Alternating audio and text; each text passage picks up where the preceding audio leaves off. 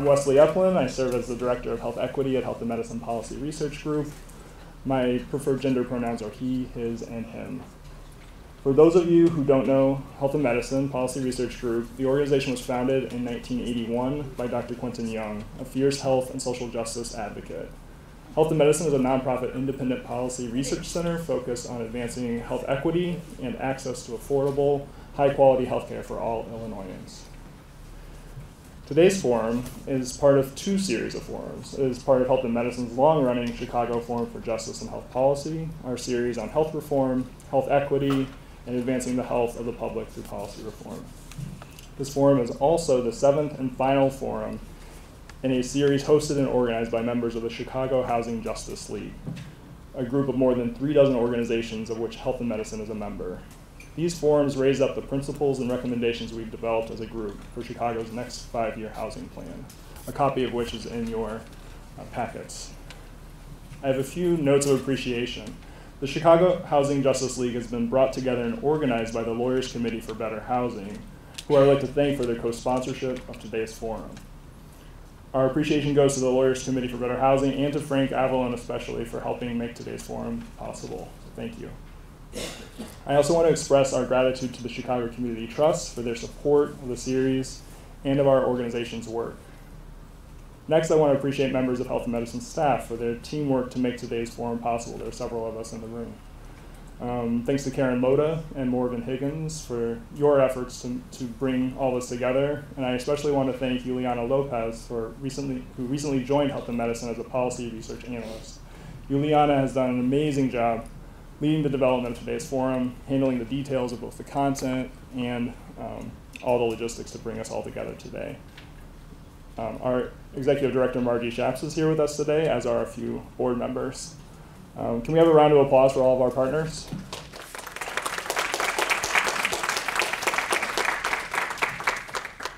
Now I want to spend a few moments setting the stage for today's forum. We are here to discuss the juncture of health equity and housing justice. If you work in public health or in healthcare, you are likely already aware of the importance of housing, a fundamental human need and human right to people's health. We hope to deepen that understanding today and to make all of us more effective advocates for housing justice. We have to ask fundamental questions like, is our housing safe, healthy, affordable, and accessible? And for whom? With the increased focus on population health within the healthcare sector, there has been increased attention to trying to fill in gaps within the social determinants of health, such as housing. This has brought about opportunity for new partnerships for those working in healthcare, in public health, and in other sectors such as housing. Laudable as these efforts are, helping a few dozen patients here or there is very helpful, but it's an insufficient response to a systemic crisis of unaffordable housing that, as many of us discussed at our forum last December, contributes to the displacement of many thousands of Chicagoans and leaves so many people unable to afford their bills. This is a structural inequity requiring policy solutions. Today's forum will push us all to dig deeper, to take our commitment to housing justice a step further and focus on structural determinants of health inequities, the policies, the systems, and governance that drive housing and health inequities. We must also recognize the ways in which both racism and class inequity play out in housing. Who is being displaced and for whom and by whom? Which communities remain most impacted by lead poisoning in Chicago? Who was most impacted by the foreclosure crisis? And what are we willing to do to rectify these and other inequities? Just as we might try to influence Medicaid policy or defend the Affordable Care Act against repeal, those who care about health equity will need to step up and join the communities and housing advocates who have long fought for housing policy. Chicago's 5-year housing plan is just one venue to influence positive change on the housing policy front. Now, before I introduce our first speaker, I will take a moment to review the agenda with you all. I should note before I do that we invited someone from the Department of Planning and Development from the city to join us, but they were unavailable to join today. So first, we'll hear about the 5-year housing plan from the Executive Director of the Chicago Rehab Network, Kevin Jackson. We'll have time for Q&A with Kevin after his presentation. Afterward, we'll take a moment to work in pairs on question number 1 on your worksheet in your packet. That's the yellow sheet. The purpose of the worksheet is to help us all process the discussion today, to help capture our thoughts and ideas. It's also a time for us to connect with one another, as one of our outcomes of these forums is for us to become a stronger community of practice. So I hope that you all will exchange contact information and connect offline beyond today's forum. We will then learn about the Chicago Housing Justice League from Frank Avalone of the Lawyers Committee for Better Housing, our principles, and the policy ideas we're putting forward. Frank will then introduce and moderate a panel discussion. We'll have time for Q&A with them as well. We will then have time to, again, process the discussion with our neighbors, collecting our thoughts and reporting out before we close. Information regarding both Wi-Fi access and restrooms can be found on your agenda. If you have questions or concerns, please see me or another member of Health and Medicine staff. Now it is my pleasure to introduce Kevin Jackson, the Executive Director of the Chicago Rehab Network, which is a citywide coalition of neighborhood and community-based development organizations made up of 40 organizations spanning 60 city neighborhoods. I understand Kevin has been involved with several Chicago 5-year housing plans and has a wealth of knowledge to share. So please, kind of round of applause for Kevin. Thank you, Lindsay. Thank you, Lindsay. Good morning. Good morning. Nice to see everyone. Happy summer.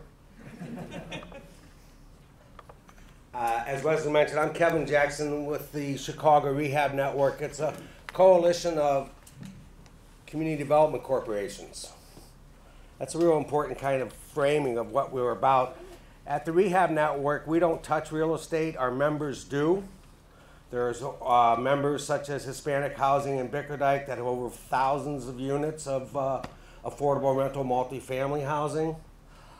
We have the Resurrection Project over in Pilsen that has some single family. So we really look across the whole spectrum. The common denominator is how do you make sure we have affordable housing.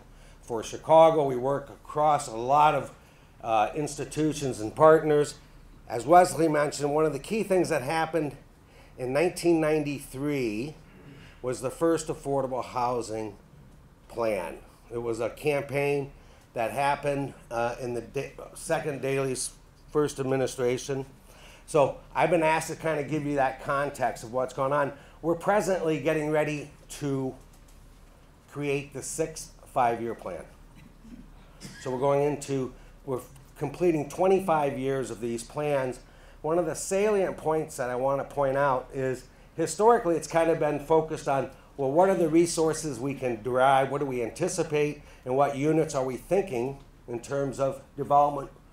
And that unit count is whether it's going to be a family housing, whether it's going to be, and what income level. And what we're looking at today is to try to flip that a bit with our colleagues here and ask, wait a minute, we have an incredible deficit of affordable housing in Chicago. The Institute of Housing Justice pegs the number at about 120,000 units shortfall. So we want to ask ourselves, how do we get to that? Because that's what Chicago needs. And people, I don't need to tell you what's happening in the city and how fast it's changing in many places. But at the same time, one of the great challenges is trying to make sure we have, as Wesley mentioned, kind of a racial equity framework in thinking about this, because frequently we think about affordable housing in the context of gentrification and the notion that people are losing their housing because of the rapidly escalating real estate values. Equally great, if not greater of a problem, is the depopulation that's happening in the south and west sides. So I'm just going to go through some of these slides. I think they'll be helpful. We just appreciate this opportunity. Are we up? Okay, so on this one, we are in the last years of Bouncing Back plan. That's the current 5-year plan. And this shows the projections. On what slide am I on? I didn't do this presentation before my colleague did, so you guys are getting the first run through. Did I already pass the first one? No, okay. There, no. I got it. I see how we're doing here. All right. So this, you can see these are the commitments that they're expecting. On the left is the multifamily and the single family. What we recognize is the city's going to actually meet its goals or be very close, exceed a little bit in terms of the units they anticipated over 5 years, as well as the incomes. Here's a chart that's very helpful to put the context of the 5-year plans. The very first one in 1993 had a commitment of just budget commitment we're talking about of $1 billion. What is the number there? 1 billion. You can see each 5 years it continues to increase until the last one at 2014 to 2018, we see a precipitous drop off. And that is in part because we're talking about the entire budgeted funds the city is going to use. The lion's share is federal funds. And so we had HARE, the Housing Economic Recovery Act, in George Bush's administration, that had programs like NSP, the city of Chicago, that's Neighborhood Stabilization Program, received $155 million. So you had a lot of those programs weren't renewed once we started to come out of the recession, but there were others that we see were lost, and it's still a concern. You may have heard Mayor Emanuel just ask that we should create a Department of Housing. Well, that's not new for us, right?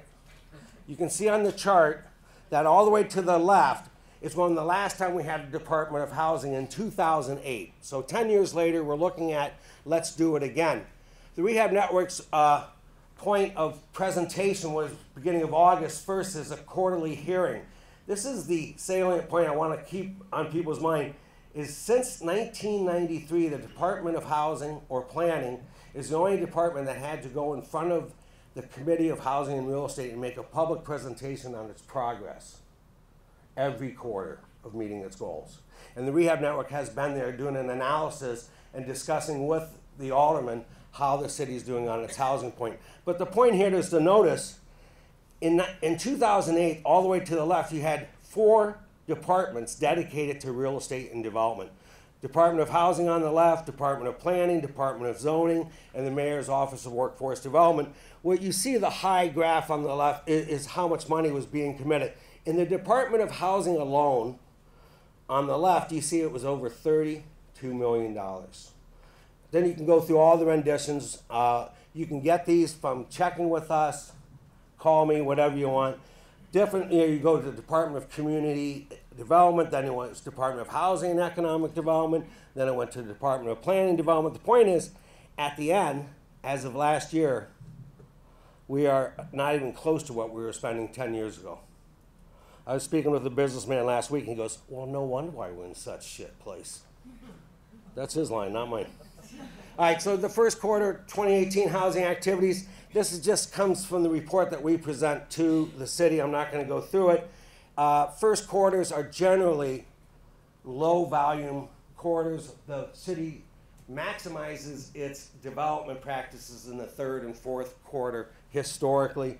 The one thing that you do see is the bottom bullet says 2,500 households were supported, and those are very low and extremely low income households, through the Chicago Low Income Housing Trust Fund. All right, and this goes through the trust fund, single family homes. I'm going to move through this rather quickly because I want to have time for your questions. And I know there's a big panel, a lot of activities. It's a very full agenda. This just shows what they did in single family homes per year on a graph. The single family home production of the city is something a lot of advocates are calling for a much more ramped up program, as it's not been very robust in the last 5-10 years. And we'll see if they're going to, they're talking about reintroducing what was called the Chicago homes. Here you see the rental home produced by AMI. That's the, between the last 2014 to 2017, so for the past 4 years, the largest amount is that household incomes between roughly, historically, it's like 50 to 60% is where we're seeing that. The AMI for the city of Chicago in 2010 was approximately $48,000 for a family.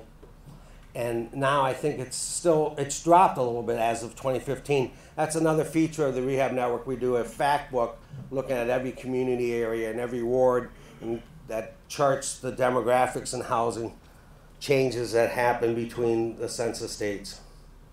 This is the housing dollar commitments. You can see that. Again, this was just looking at the annual goal for the first quarter. This was what we presented to the alderman. I'm going to move through this. Here's the ARO and density bonus. So what they're talking about on site is 438 units have been created since 2003. The ARO has created has leveraged $147 million. Do people understand what that is? The Affordable Requirements Ordinance is something that occurred because of an incredible effort. So you had, in 1993, a huge effort. The city didn't say, oh, we want to do this 5-year plan, thank you very much. It was like a year, 280 organizations joined in the campaign, calling for the plan. Fast forward in 2003, we're seeing this wave of the first gentrification that people were concerned with, right? In 2005, the language that I would tell folks is, in every neighborhood, the context was, the train's leaving the station. If you don't buy a home now, you'll never get in. Right? And so advocates across the city work to try to get a plan for inclusionary housing. That's it. Whenever there's going to be 10 units being developed or more, we're going to ask that you do an affordable unit, a percentage piece on that. It took about 6 years to get this to be passed. And it was passed in different formats. I'm not going to go through all the details in the weeds, but imagine that 10 years later, it's generated $147 million in the third quarter. So this is all the real estate you see being developed in the loop.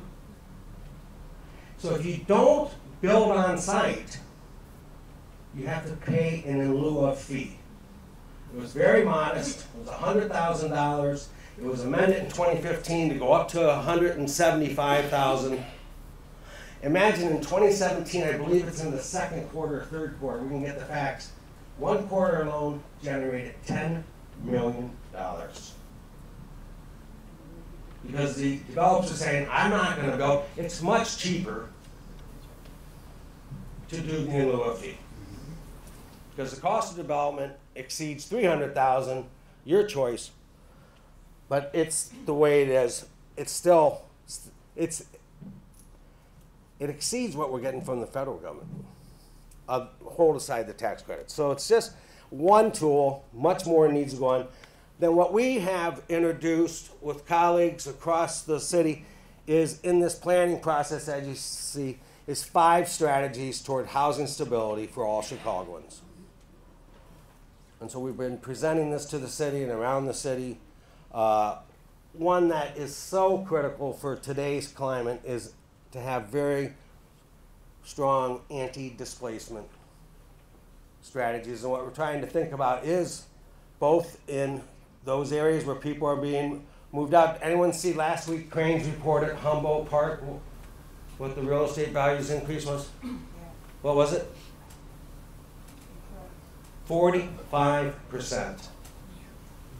And it's just very hard for people to keep up with that. So anti-displacement strategies are looking at, one of the key ones is we try to think about different housing structures. We think about low equity co-ops, mutual housing kind of things. We also think that it makes sense to think about how we can deal with property tax issues. There's an incredible amount of challenge for households as taxes reach up, and we'd like to think about creating some zones. And we're not going to go through everything that we need, but it's really an important framework. Is Austin has, the city, a benchmark of what they're saying we want to reduce displacement.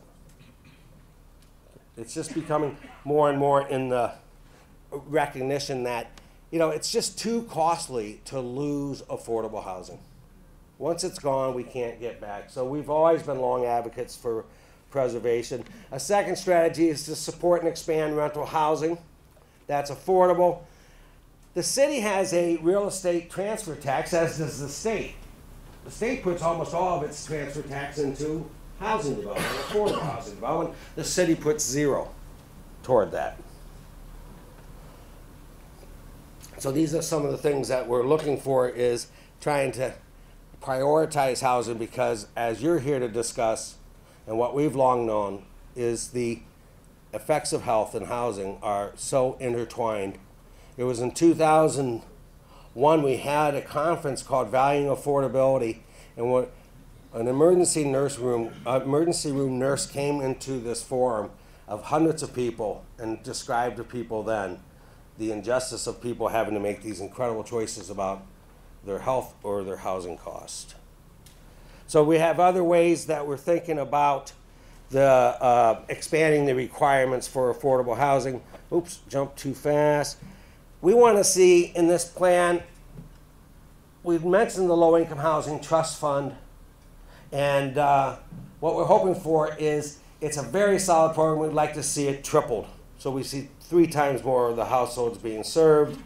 Again, single family home innovation, what we're hoping to see there is more people being able to get into a rental opportunity in home ownership. And lastly, we believe there should be an impact analysis created so that people understand what will happen if this development goes on.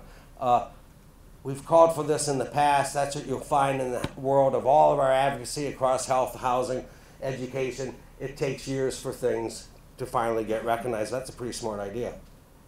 But the classic example is the 606 trail. And people are like, oh, shoot, I didn't know everybody would have to leave now that we did this. And you can imagine the other ones that are coming up. So that's the overview of where we're at. And thanks so much for, I'll take any questions or comments.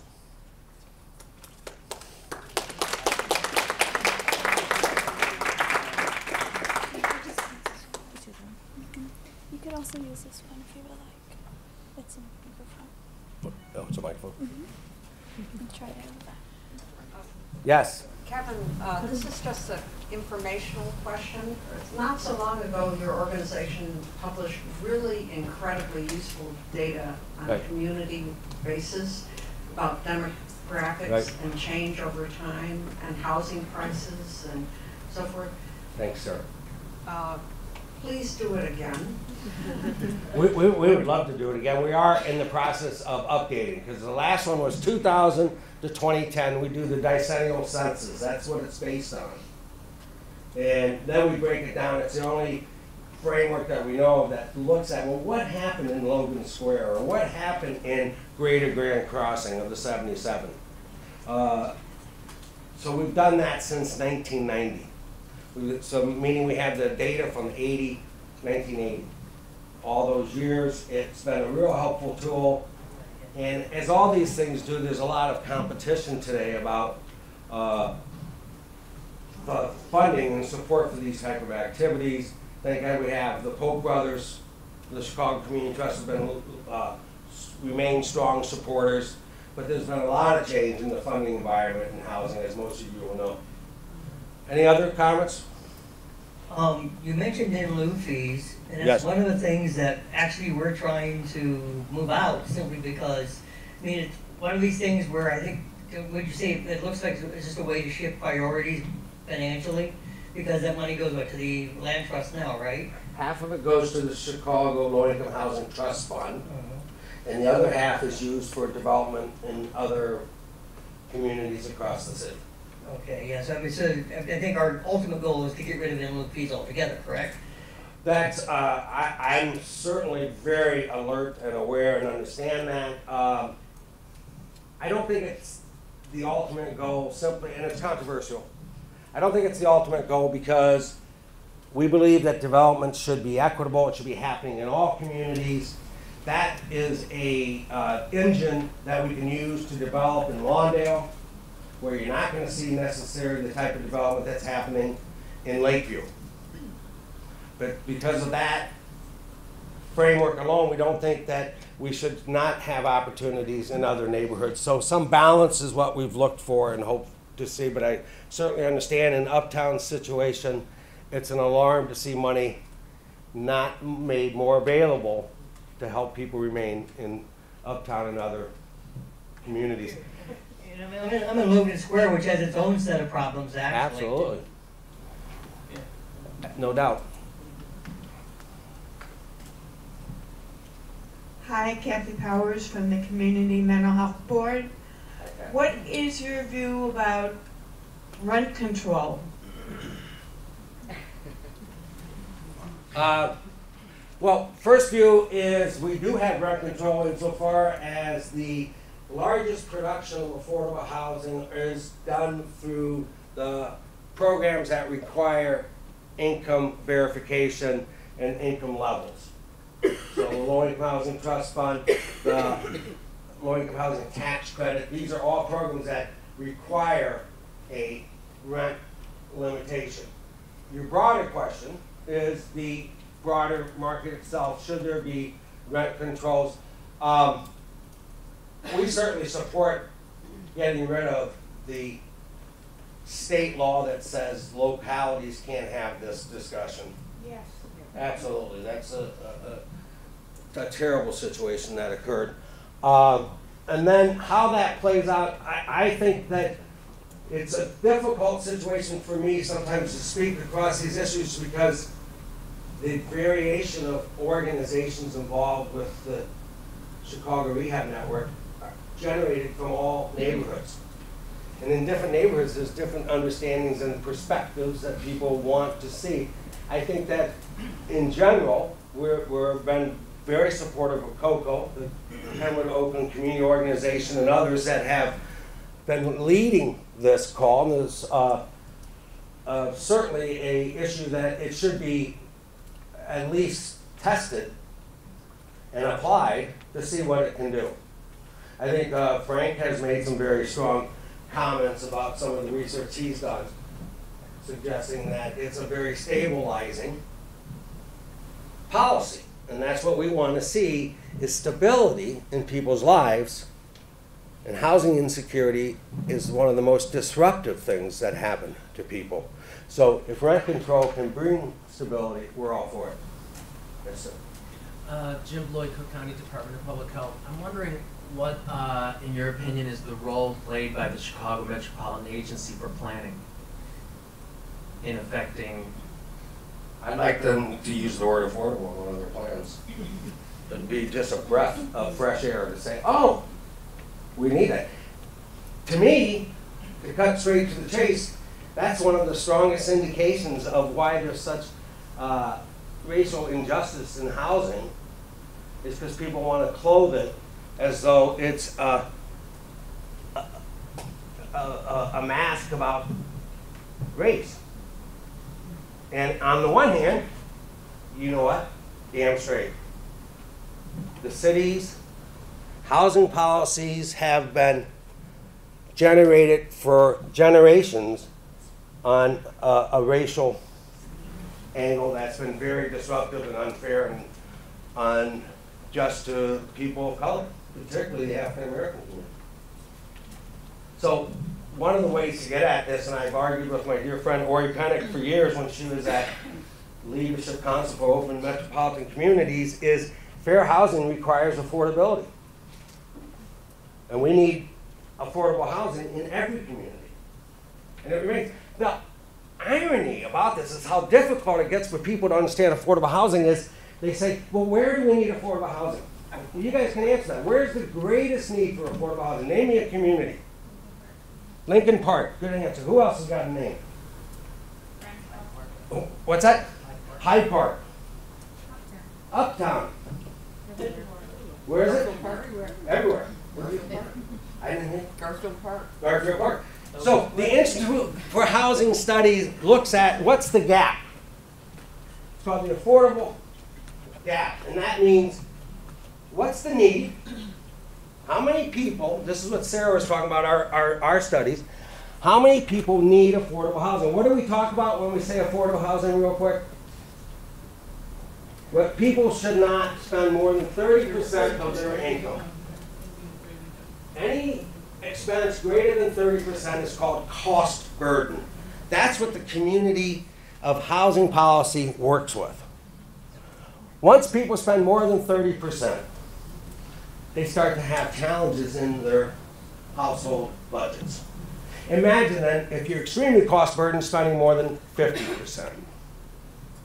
And in Cook County, there's over 100 20,000 households that are extremely cost burdened. I do think CMAQ has a very strong framework that's important. I didn't want to be dismissive.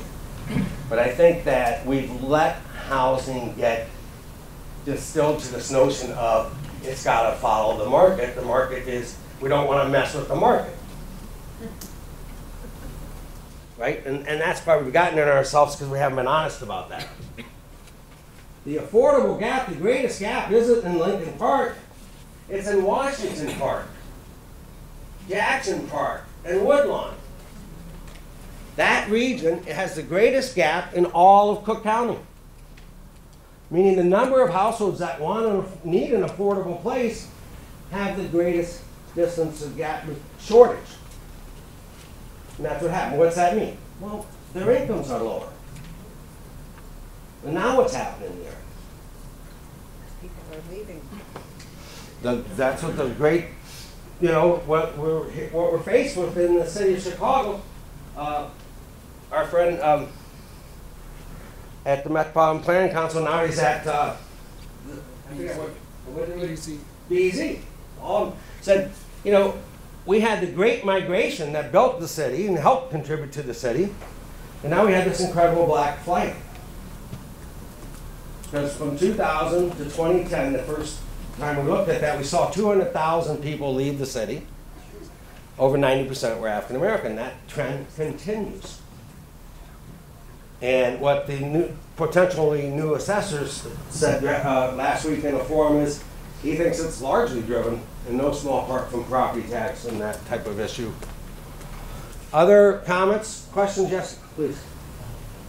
There were recently some articles published about how some aldermen choose to push against these affordable housing policies because their constituents are content with the segregation in the city. So what do you think could be done to incentivize aldermen to push for these affordable housing policies? That's a great question. It's a really good question. I think that you're going to get more in that in the panel discussion. I think that our experience suggests it's too important of an issue to be held exclusively at the hands of an alderman in a neighborhood.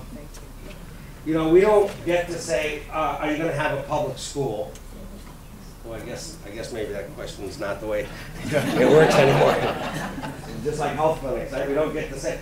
But no, seriously, when I think about it, I love the image, and this is maybe what a planning association can be about, is when we started the Northwest Ordinance that created this area that we live in today, right? In the, whatever it was, the late 1700s. You know, every township wasn't every, there's a requirement based on the number of people that you had to go to public school. And I think that type of thinking about saying, look, I've got to really think about where's the workforce going to live? Right? Where are people going to be? When we passed the ARO, it was Tom Tunney, alderman up by Wrigley Field, said, for crying out loud, my workforce is outside of the city. It's not fair for people who are working food staff positions to have to come from Dalton and every place else. The transportation costs. So, you know, the facts are, we've known this. We have people say, well, we just got to convince people if only they knew.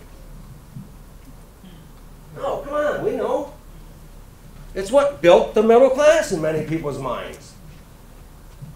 Is if you could get an affordable place that allowed you to create some equity and have a resource in your household that you could borrow from to send your kids to school. Now as the changing America is up front and upon us, it's like, that's not so good anymore. I don't think that works. It's too much. Right? So I think to your question, it is an issue that needs addressed in ways beyond just a elected officials' voice. And there's people that are looking at that. And I do understand that there is the tension there is that we do want people to have discussions of land use policy from a local perspective. So it's a constant engagement, and it's our efforts and people that are here today. I see many of them that I've seen on the front lines of doing this. I'm always honored by people who work so hard in neighborhoods to think about how can we make places for everyone. And it takes people getting up in the morning and going to bed at night asking the question. So thanks for all of you that I see here that do that all the time. Thank you.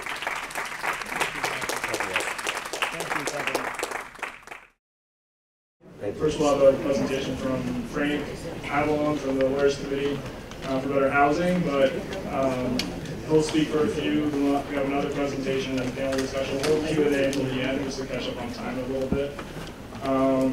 When we do Q&A, please announce who you are, share your name, your organization.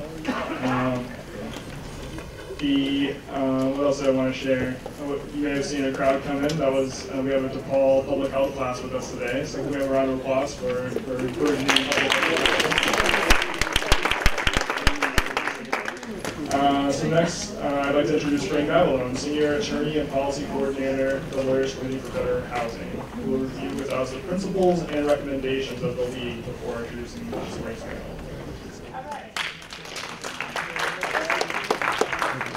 So the Housing Justice League started with a brainstorm last November when 39 people were sitting in a room at Lawyers Committee for Better Housing upstairs talking about just cause for eviction. And we started talking about whether or not trying to be involved with the city's 5-year, what used to be called affordable housing plan, would be worth our while.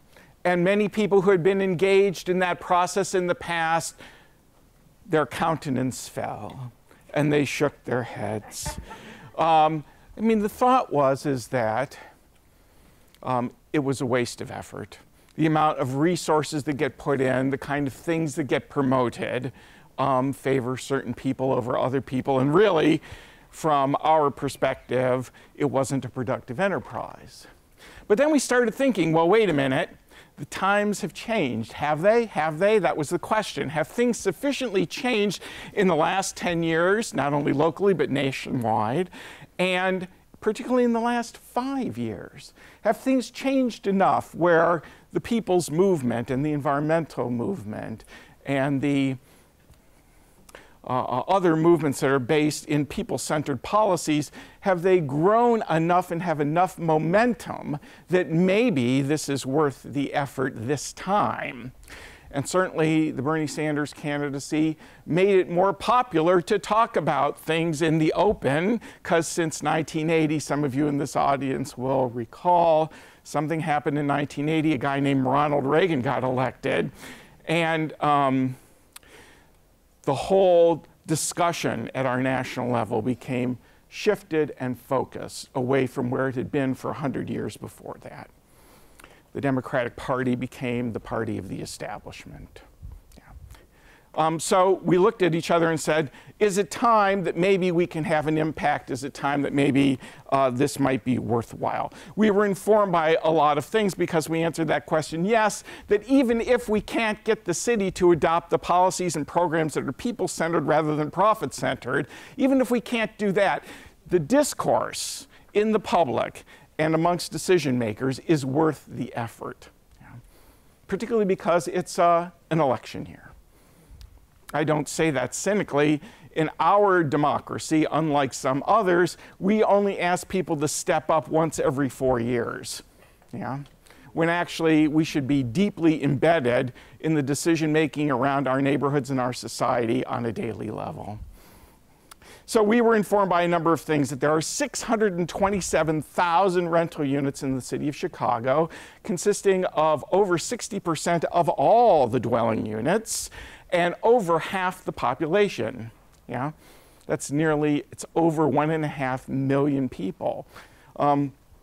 We were informed that 80,000 of those rental units were deeply affected by the foreclosure crisis and continue to be. Of course, to the national news media, the foreclosure crisis is over, but not for renters, it's not.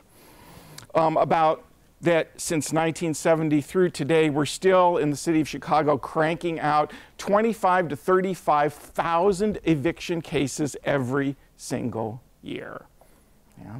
We estimate, and we have to estimate because the system doesn't keep track of what it does, we estimate that 25 to 30% of those evictions are without cause, without fault. The tenant's done nothing wrong.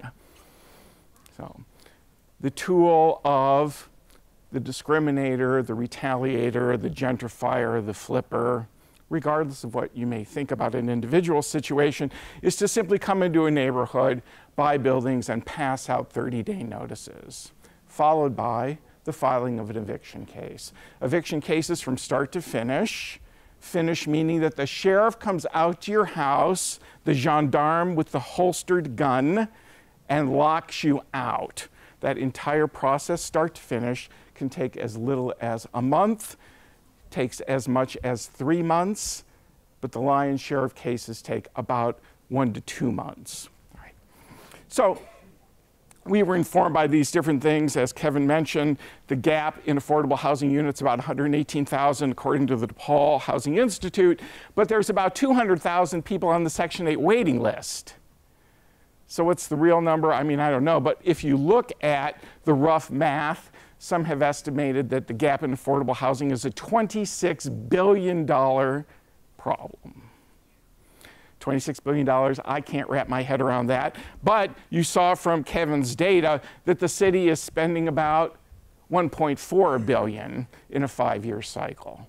Yeah. So we're dropping pennies against the dollar of a larger program. Okay. So why is this important to begin with? Of course, it's intuitive. Housing is a basic human need. We all know that, yeah, but it's so much more than that, isn't it? At the personal level, housing becomes the springboard from which all other meaningful life activities take place. Family, friends, school, church, your sense of place, your sense of anchor, your sense of well-being in the world is mixed up in this place. Yeah? At the broader level, housing is one of the fundamental components of what makes for a thriving community, a resilient community. It's interconnected with good public schools, with meaningful jobs that pay a meaningful wage, with food systems and urban agriculture where people have access to decent things to eat. Yeah. A decent public transportation system. Yeah. So this is all part of a system of what makes a community thrive and pegs the well-being for ourselves and our children and those that live around us. So being informed by these things, the Housing Justice League was formed. We had our first meeting in January of this year, and there's 37 organizations that are participating. 27 of them are members, about 13 or 14 who participate on a regular basis. We have kind of a dual sort of strategy going on. About 12 of our members are formally part of the City of Chicago's advisory committee to develop the 5-year plan for 2019 to 2023. But we also, so we're trying to affect the plan within the planning process. The first draft plan, the city has been engaging us for about 3 months now. The first draft of the plan is coming out October the 3rd and is supposed to be approved by the mayor and city council before the end of the year. Now, whether that happens in October, November, December, we don't know. But we also, because we are focusing on people-centered policies, we also have an outside strategy where we're engaging the community in forums like this. As Wesley said, this is the 7th of 7 forums.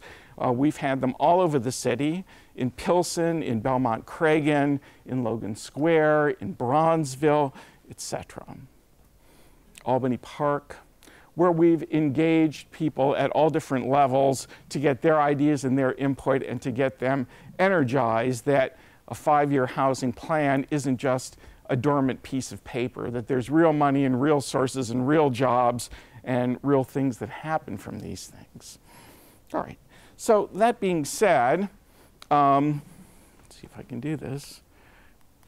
I first want to show you these are the principles, the priorities of the mayor.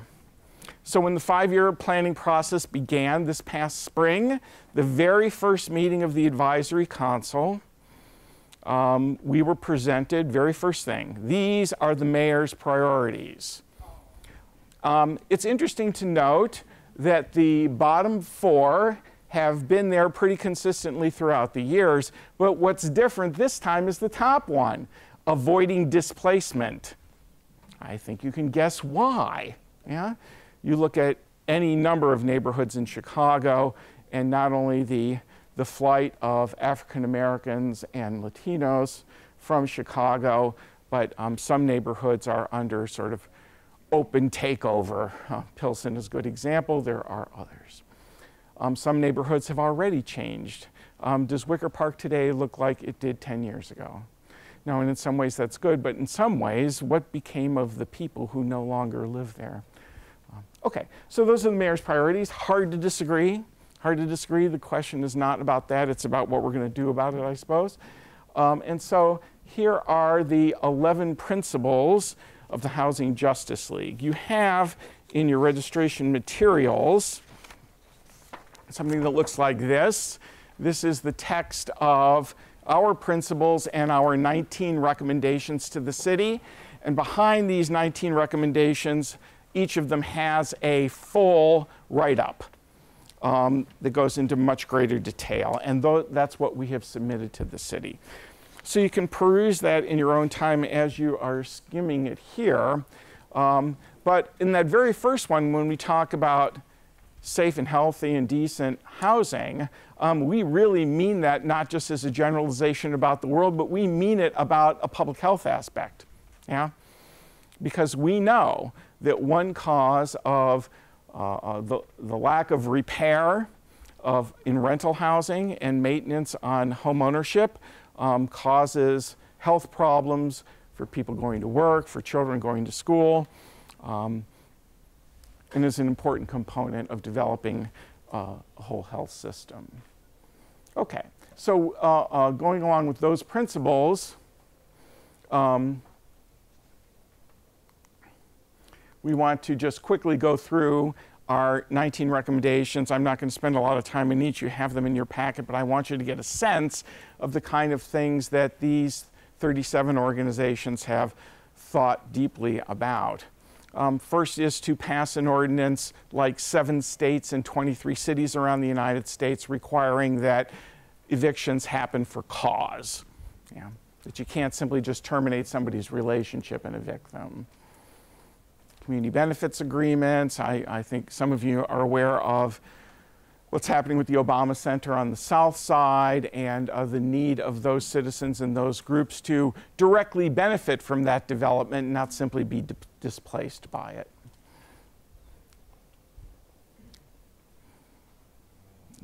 So someone might ask, well, where are we going to get the money on a $26 billion problem? And part of the answer is that some TIF money is being spent in areas that are not blighted. And it's been controversial in Chicago for decades, and we think that it's time to redivert those funds. You've heard all of us talk about things being done with a racial equity lens. That's not just a platitude. There is a way that you can actually do that. There is a checklist that has been developed in many cities, for example, in Minneapolis, where development decisions are checked against whether or not they're being racially sensitive and appropriate. And so this is a very specific operational kind of program and not merely a platitude. There was a demonstration program in Albany Park, spearheaded by Communities United, where we took a look and we said, if you look at all the 2 to 4 unit buildings in Chicago, the north side, the west side, the south side, it's thousands and thousands of units. And those units are typically larger, suitable for families. You notice all these new buildings going up around transit stations in Chicago. It's almost exclusively one bedrooms or efficiencies, right? If you have a child, where is it that you're supposed to live? Yeah? So understand the need to upgrade units, be appropriate for families. So one of the programs that the city has now adopted that Roots project from Albany Park and is trying to make it citywide. And of course, what we think the key is to really put some money into it, where we're calling for the rehabilitation of 5,000 units across the city in a 5-year period, which is nearly $400 million, and require as a condition that those units be kept affordable for a minimum of 10 years. Actually, we're plugging for it to be a longer period of time. All right. Lead remediation project. We know that the Chicago Department of Public Health has worked with the University of Chicago on a targeting program for lead remediation so that we can be proactive about dealing with lead.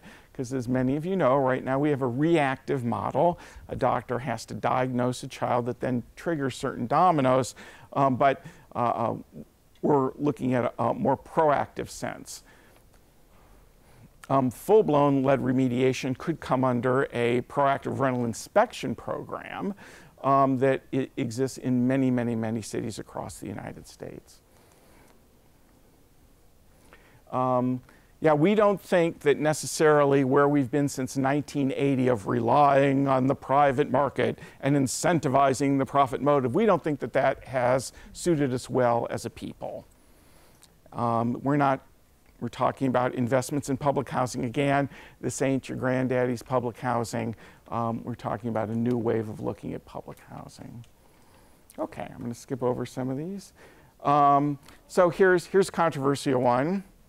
That in lieu of fee that Kevin talked about of $175,000, you don't have to build the unit. You have to pay into this fund that hopefully at some point will build a unit somewhere. Yeah. We think that's rubbish. We think you got to build the unit. And 10% is far too low. 10% with a buyout clause is a vehicle for gentrification. It's a vehicle for cultural gentrification and economic gentrification. Because when you displace a gang of people and then you only replace it by 10%, it actually speeds up gentrification. So we're calling for a minimum of 30% affordability. You have to do it on site right there. You can't buy your way out of it, which means now that the city uses that money from the in lieu of fees to pay for other housing programs, you're not going to have that money anymore. What do we think you ought to do? Take it away from unblighted areas in TIF. Yeah, okay. We agree with Kevin's organization. We ought to increase the low-income housing trust fund. Certain basic civil rights ideas about not holding criminal histories over people's head when it comes to a fundamental human need. Only about 2% of all the units in Chicago are handicapped accessible. That needs to change. People with disabilities, whether wheelchair bound or otherwise, shouldn't have to struggle to the extent that they do. They ought to have places that they can live and thrive in life rather than struggle. Okay, so we get to some ideas about ownership. Why does ownership always have to be about appreciating equity? Yeah.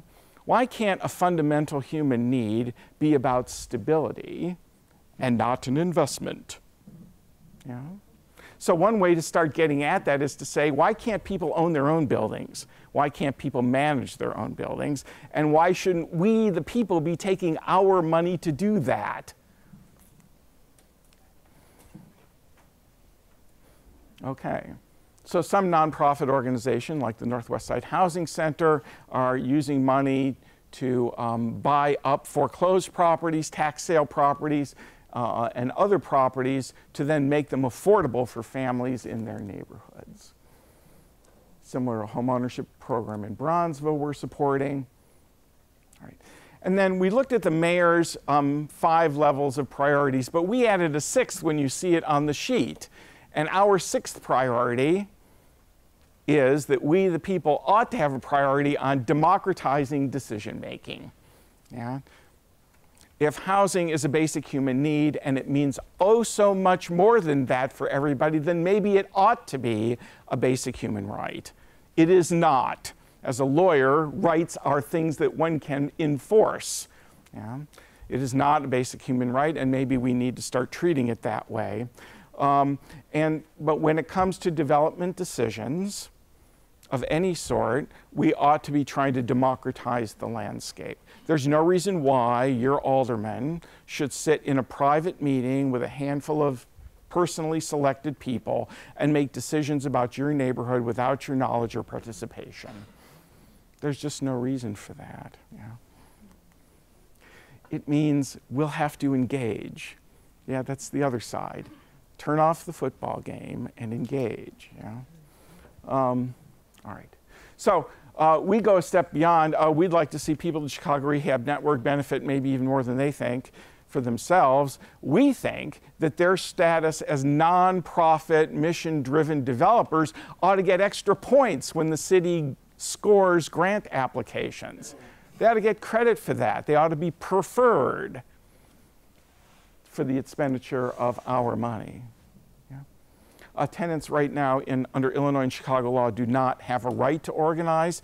They have certain back-end protections against retaliation, but they don't have a right independent of that. We are, of course, living in an era of climate change, and we need to start behaving that way. The Great Lakes are going to be viewed as a place of refuge for environmental refugees from the Southwest and from the Gulf Coast.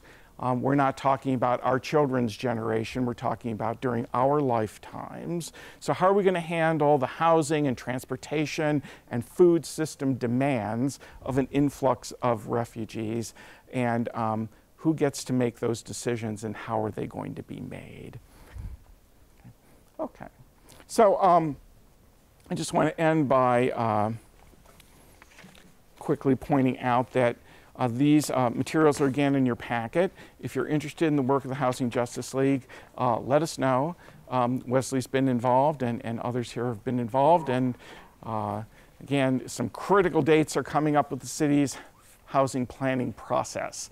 October 3 is when they unveil their plan. Hopefully we will be able to work up to that point and after that point to try to get some people-centered, people-oriented programs and policies. But the big, big, big message, the city right now has a lot of good housing plans, a lot of good housing programs. We're recommending that some of those things be augmented. We're recommending that some new things be added on.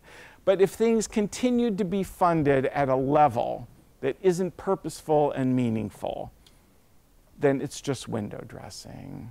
Yeah.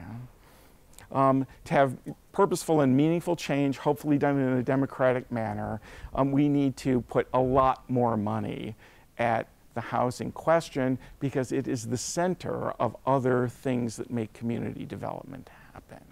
Okay, thanks.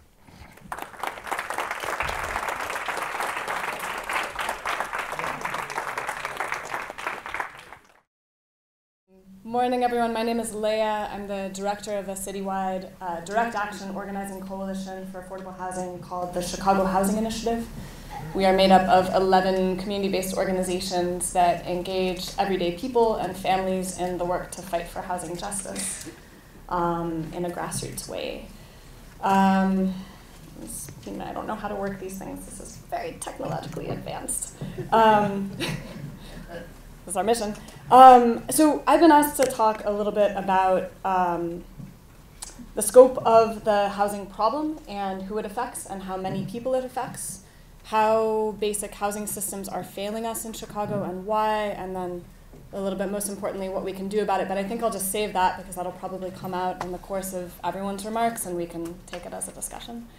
Am I right that most of the people in the room are public health folks? There's a lot of folks focused on public health. Okay, wait, actually, show of hands, I'm just interested. Is a public health room? Okay, fantastic.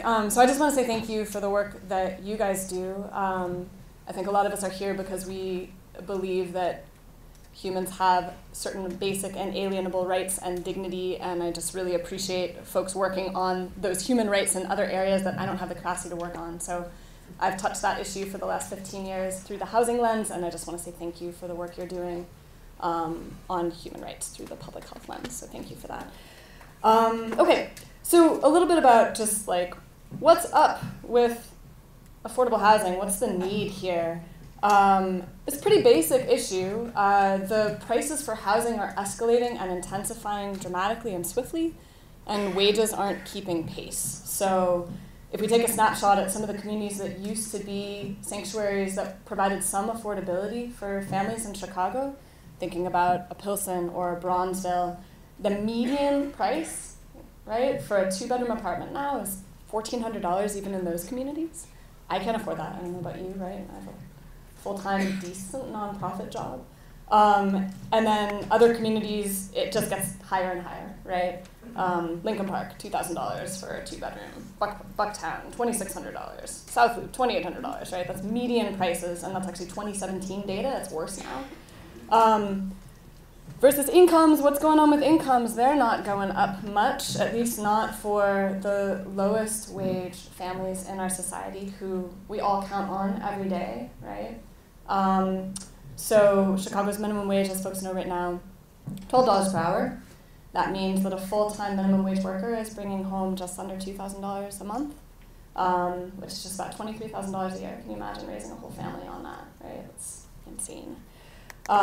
So what type of housing prices could a family in that sector afford, right? More like $500, $600 a month in rent, and that is nowhere to be found in the city, right? So just in terms of numbers, we've got 97,000 families with children who are making less than $35,000 a year. The majority of these families will end up paying over half of their income for rent every month, meaning that they're choosing between basic necessities, right? And you guys see this choice, I think, on the other side of folks as they come looking for medical care, right? And they struggle to afford that as well, but it's often trade-offs between these basic human necessities. Do I pay for rent or do I pay for medicine, right? Do I pay for rent or do I pay for food, right? That's the situation that a lot of our neighbors find themselves in. And then just in terms of scope of the need, to take a snapshot, right, because you guys might not be encountering this issue every day. The last time the Chicago Housing Authority opened its waiting list, over 280,000 families applied for 40,000 places in line, right? That's not units, they don't get housed, they get a place on a waiting list, and then maybe 10 years later, they win that lottery and they get housed, right? So it's a pretty dire situation.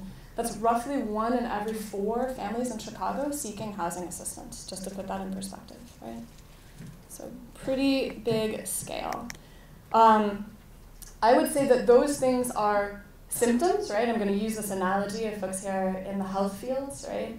Those are symptoms. What are the actual driving factors? Like, what's the underlying disease, right? What's the underlying issues that push this crisis into the proportions that it is? So one, I mean, and this is obviously like my / Chicago Housing Initiative's analysis, but treating housing as an investment rather than a basic human need. Financially, it is actually possible to provide good, high-quality housing at a price of $800 to $1,000 a month if you're not thinking about the profit motive, right? I live in a limited equity housing cooperative that I helped found about 7 years ago. We can provide high-quality housing that is very sustainable, and we're entirely private, but we can do that at a far lower price point than if we were doing this based on like a marketized system, right? So when you insert the profit motive and when you make housing provision something that only happens when the private capital market has an incentive to produce it for profit, right, you're going to see prices increase, right? So there's an operating cost-based rent, which is far lower, right? You can do that for $800, sometimes $600 a month, right, depending on how you treat capital repairs. And then there's a market-based rent, which is the figures that we looked at before a few slides ago, right? So the fact that we're treating this as a commodity and funding it as a commodity changes the economics of it significantly. So far, so good? Okay. There are other ways to do this, right? But this is the way that America is doing it. Intensifying income inequality.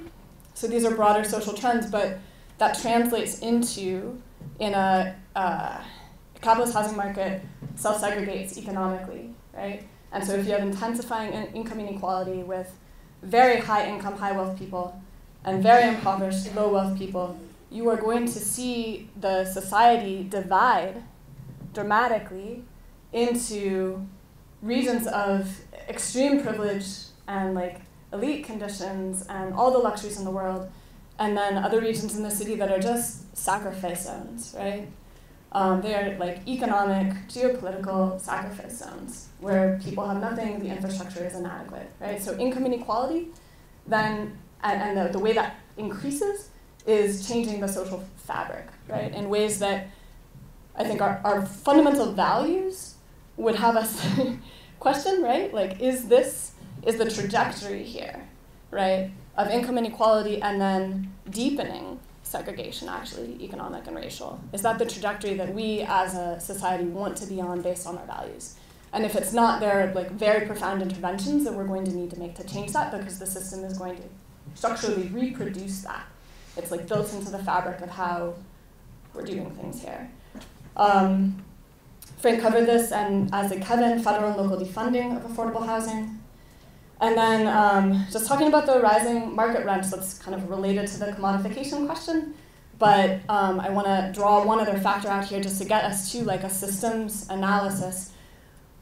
When you have an intensifying rent structure, and you combine that with the privatization of our affordable housing programs, right? So we no longer really have public housing in this country, right? We have privatized programs that often cost a market-based rent to the public, if not to the tenant, right? A market-based rent structure that then serve low-income families, where the family pays 30% of their income, but that's not what the private owner gets. The owner gets market-based rent, right? So if you think about that from a systems perspective, imagine that to subsidize a family to live in Lincoln Park, what were the numbers here? What? So we, under the project-based Section 8 program or the Section 8 voucher program, we, the collective, end up paying $2,000, and we should, to help a family live there, right? We want families to be able to have choice about where they live, true choice about where they live. But because of the privatization of every affordable housing program, pretty much, in Chicago and the nation at this point, the cost to do that is unnecessarily high, right? What we could do at a cost of $600 per unit, $800 per unit, $1,000 per unit, we are now paying double, triple that, right? Because of the way our housing programs have been privatized. I just want to pause here and see, are people following this? Okay. So for the same amount of money that the federal government invested now, right? 10 years ago, we used to serve, I think it's like 25% more households for the same dollar value, right? But that same level of investment is now serving fewer and fewer families because privatization makes serving every family far more expensive, okay? So the long-term trajectory of this, like if you extrapolate out 10 years, is we're in a very unsustainable system, and we need to fight for rent control. So I'm just gonna correct the earlier statement that was made by a peer and a colleague. Like, we need rent control. We need to fight for rent control. Because otherwise, our affordable housing system will continue to become more and more unsustainable. We cannot subsidize our way out of this crisis under any circumstances, but particularly not if we don't have rent control, okay? Cool, so driving factors. That's kind of broad-based. Local factor that we've worked a lot on at Chicago Housing Initiative as a coalition. The Plan for Transformation, which has redeveloped CHJ's public housing significantly. We have seen a very severe loss of public and affordable housing, and it's a planned loss under the Plan for Transformation. So I won't go through all the numbers, but it has been a deep blow to the access to affordable housing. And while clearly the way the public housing system was being managed and funded was not providing the quality of housing that it should or the quality of community that it should to the current tenants, the way the Plan for Transformation was constructed has resulted in a massive net loss of affordable housing units, and we need to figure out something that preserves what we have remaining, at least.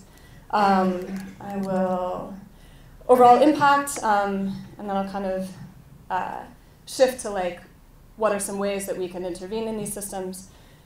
Folks probably know we've lost 200,000 Black residents, no more at this point, but during the last census cycle, we lost 200,000 Black residents from the city. pushed out of this city, right? No longer part of our city, no longer able to raise their families in our city, no longer able to vote and exert political power in our city, right? It's a lot of change that ripples out from that. And the closure of the many, many public schools that we've lost is not disconnected from this fact, right? These are very integrated facts that when families are pushed out of their communities and pushed out of the city, it affects everything. It affects every major social institution and public institution. It deeply affects the schools. It affects churches, which are closing, right? It's devastating, just like comprehensively devastating. Folks know this, but Latinx families increasingly being pushed out of their historic communities further and further from the city center as well. I'm gonna close the slides and then just shift to, yes. You might see that I don't know how to work technology. Okay. All right. No, okay. So, yeah, scope of the problem, driving factors in the problem. This is some deep shit, guys. Like, this is not like superficial issues that we're gonna like show up and rah, rah, rah, and they're going to be solved, or we need to show up and rah, rah, rah, right? But this is kind of long-term systematic work that we need to do very thoughtfully. So just a kind of a recap here of the housing system's failing us, right? I would say there's 3 areas that we need interventions. Area 1, we need to defend and protect public housing. I understand that we need to find a right and better way to manage it than the history of what happened under, for example, Reagan and subsequent policies, but public ownership and investment or some similar structure is actually really important, and we need something that gets to serving the lowest income families in our city. And public housing can be successful. We have seen it be successful. Area 2, like a moderate income tier, inclusionary zoning, which is the Affordable Requirements Ordinance, or should be. It is possible that when we upzone as a city, I'll just kind of cover the principles here, right? When a developer applies for upzoning, they buy a parcel of land zoned for a 6 flat, and then they want to build a 100-unit building, right? They have to get permission from the zoning committee and the city council to build that higher density. There can be a trade in that moment, right? Where the city council, we as a city say, cool, you can extract profit from 100 more units than you have the right to right now, but you need to give us something as a city. You need to give the public something in exchange for that, which is a completely reasonable principle for a city to articulate, right? So the tool called inclusionary zoning is about making that trade for the public interest and making sure that when developers can make more profit off of apartments, the public gets something in exchange in the form of affordable family public housing. And then third aspect, we need to do something to stabilize the market rents. We need rent control. I will say that to my dying breath. Cool. Well, thank you.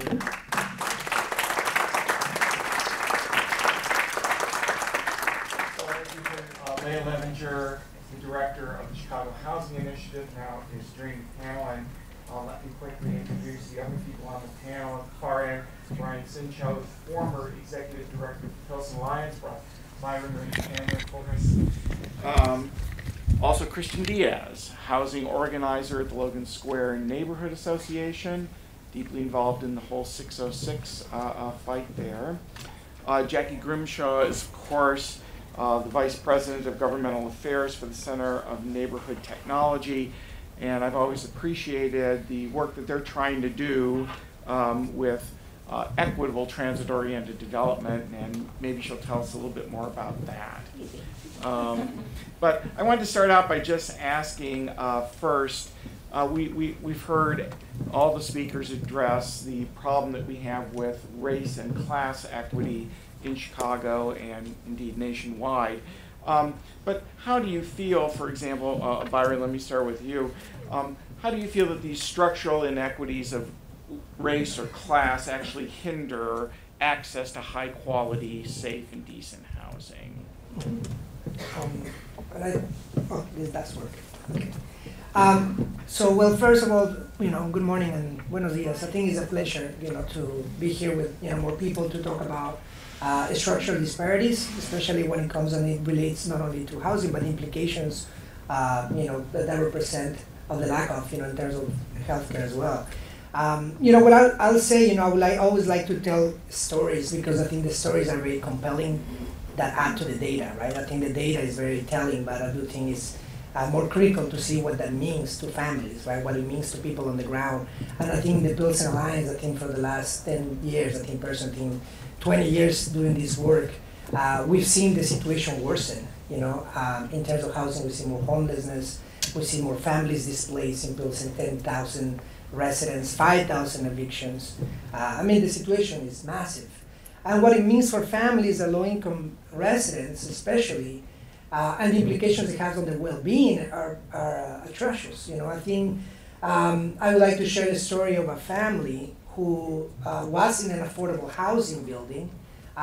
They had teenager kids, and unfortunately, because of their health conditions, one of the parents lost their job. As a result, the income was became tighter. To make ends meet. One of the teenager kids ends up having to work, and then all of a sudden there was an issue with how much money they make as a family. This family ends up being displaced from this affordable housing building with a medical condition and lived in a car for over a year, right? Now, what it did to the family is more problematic, right? Because I think Leah has been very clear on what it does to schools, right? When families leave the communities, the enrollments in Pilsen alone are in all-time lows. I think that there's no secret to that, as families continue to leave for the lack of investment.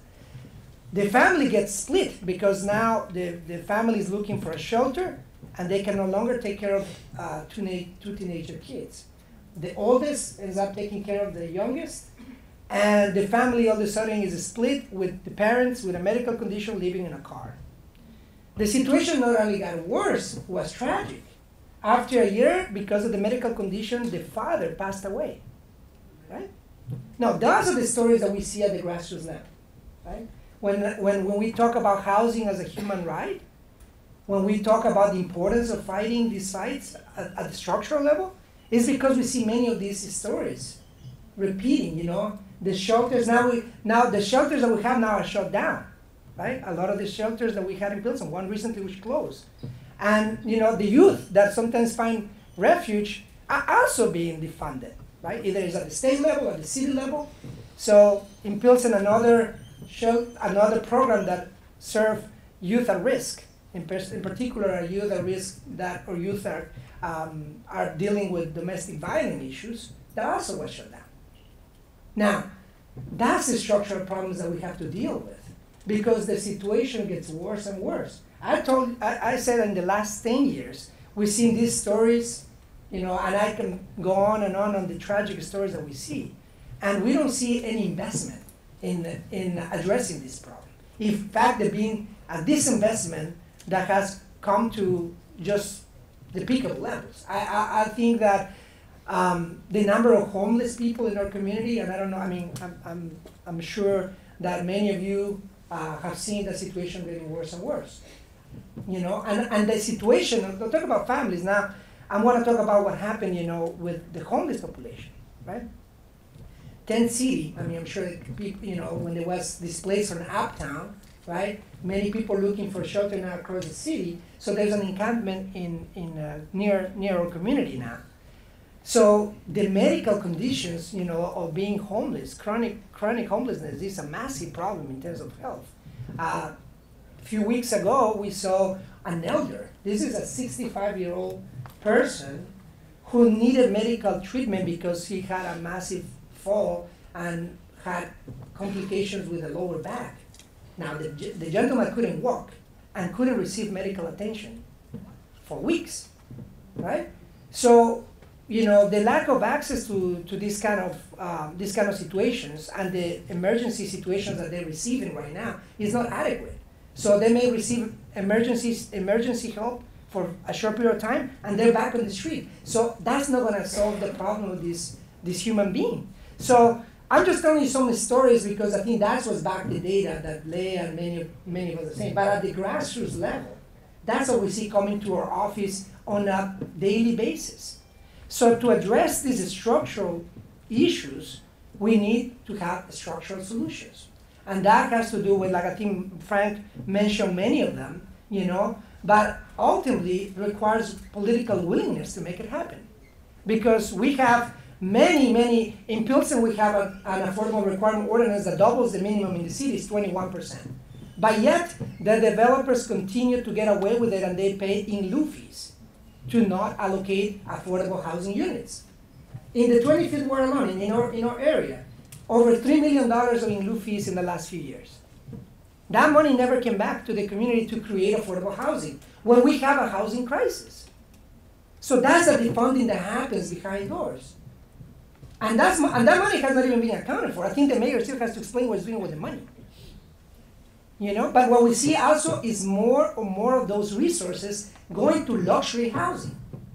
Now, how can we, in a society with so many resources, allocate money for luxury housing when we see our people literally dying? To me, that's immoral and criminal. So, and I end with this problem, with the structural problems. Recently, the city, and it's not, these are facts, right? A luxury housing developer recently, that's just a week ago. So people say, oh, that's just, from back in the day. I'm talking about a week ago. Came to the community and proposed that the city subsidizes a luxury housing development. Now, let's process that, right? When we talked about all these stories, the structural problems. That we, in a community that is seeing this investment in the schools, in youth, in senior centers, that we subsidize luxury housing. Now, they went as far as paying $135,000 for consultants to come and tell us what we already know. That is what we discussed today. Now, in what mind does that make any sense? When we don't have resources for shelters, for youth at risk, for affordable housing, but there's $135,000 to pay for consultants to come and tell us something we already know. Now, that's the kind of things that I think is structural, and I think we can, in terms of I don't know, at some point maybe I can talk to another Chicago Homeless Coalition, is anybody here representing them, but there's some wonderful initiatives about how we can tax the real estate industry, and in terms of revenue, they're wonderful ideas. But we don't have someone who's listening in City Hall. Brian, thank you. And if you're into string theory, you know that there's a parallel universe. We talked about the interconnectedness of things in neighborhoods with housing and health, et cetera. And I wonder if I could get Jackie for a minute to tell us a little bit about how transportation affects stable neighborhoods and the health in those neighborhoods. Thank you, Frank, and thank you to all the folks here at Health and Policy that put the forum together and invited us here today.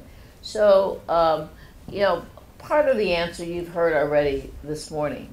If people are a house burden in terms of paying for basic needs or a place to live, then there is little money for other things, and healthcare is one of those things that tends to suffer. And one of the things that we work on at the Center for Neighborhood Technology is the relationship of affordability based upon the cost of transportation. One I think that Kevin said this morning is that one of the things that when you have a stable place, then you have the ability to do other things. You have the ability to access a job. You have the ability to be able to afford health care, to be able to afford education. But if you are house burden and you then have a transportation to get to a job that is unaffordable as well to someone making minimum wage, then you really have a squeeze on the budget and the ability to afford health care. So one of the things that we like to say is that you've heard all morning that housing affordability is 30% of income. Well, we like to add the cost of transportation to that. Now, transportation ideally it is the second largest household expense, but ideally should be no more than 15 to 20%. So if you had 30 and 15 or 20, then you're talking about 45 to 50% of a family's income just going to those two basic things, housing and transportation. And so then everything else is in the remainder. But as you've also heard, is that people are spending more than 30% of their income for housing. So you start to see how a household budget is really squeezed. And one of the things that happens is that, you know, people find other ways of existing, you know, an informal economy that people have to rely on in order to be able to survive. And, you know, that causes all kinds of other social dysfunctions. So the relationship, you know, it's hard to ignore. Housing, transportation, healthcare, food, education, that, you know, like, how do people exist on $12 an hour? Thank you, Jackie. And I want to ask Christian, as a housing organizer in Logan Square, one of the questions that everyone discussed with your partner a little while ago here, how can we bridge the housing and public health silos? Do you find in your organizing work that those that are concerned about public health and those who are concerned about housing are working together or not, and how might they work more closely together? Yeah, I think if you're looking at public health, if you're looking at public education, if you're looking at any public institution that contributes to a full life, a life that offers dignity to people in our city, then you have to recognize that in order to access good quality health, in order to access good quality schools, you need to have stable housing. In order to access jobs, right? In order to access transportation, in order to feel a sense of belonging in your community. There's just so many different aspects of one's mental health, physical health, that are impacted by housing stability. And I want to take a step back and just share a little bit about what's been happening in Logan Square. So my mother brought me to this country when she was a teenager. She came to this country as a single mom, looking for this American dream, right, that we hear so much about, that if you work hard, you're going to make it in this country, you're going to live a life with dignity. And we eventually came to Logan Square. And when we moved to Logan Square, it was a kind of community where even if you didn't speak English, you could access everything that you needed to live a well-rounded life. There were churches that gave sermon in Spanish. There were jobs where you could speak Spanish and work there. Grocery stores. It was very much a community with a lot of different layers of mutual community support. And you know, my stepdad, he's from Mexico City, and one thing to know about people from Mexico City is that they feel like there aren't enough hours in the day to work because they just want to work all the time. And what this meant for me and my family is that my stepdad brought me to work with him as a kid, right? I was like 11. We started working at the Chicago Sun-Times, where we would go at like 2 a.m. to the Sun-Times factory and roll up the newspaper, put it in a little blue plastic bag, and then deliver it to our turf. And our turf was Lincoln Park. And so I think around that age is when I started to notice that my community looked different from other communities in Chicago. And I started to ask why. For a long time, I saw Logan Square. I saw how the neighborhood in some ways felt like it was falling apart. The schools were overcrowded, and it definitely felt very different from what I experienced walking in Lincoln Park delivering newspapers. And for a long time, I thought that maybe there was something wrong with me, or something wrong with my family, or something wrong with my community. It wasn't until I went to college that I realized that the reason that we have such inequality in our city and in our country is a direct result of public policy. The way, the problems that Byron described in Pilsen, that didn't happen naturally overnight. The way that 19,000 Latinos have been displaced from Logan Square, that didn't happen on its own. What we're seeing in the city is a direct result of public policy. And if you're interested in health policy or education policy or really any of these institutions that contribute to a person's quality of life, that you have to understand that stability in housing is where that starts. If you don't have stable housing, then how are you going to access those services that you need? So I think what I want to challenge people working in public health to do is to see the fight for affordable housing, for housing stability for families, as a health fight as well.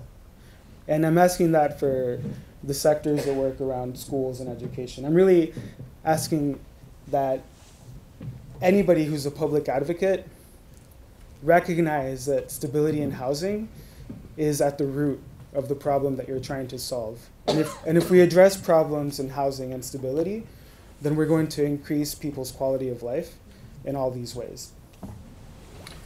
Thank you, Kristen. We're going to open it up for question and answer in just a minute, but before we do, I wanted to see if we could get each of the panelists for just maybe 2 minutes apiece to tell us what they think the most impactful thing we might be able to do as a city.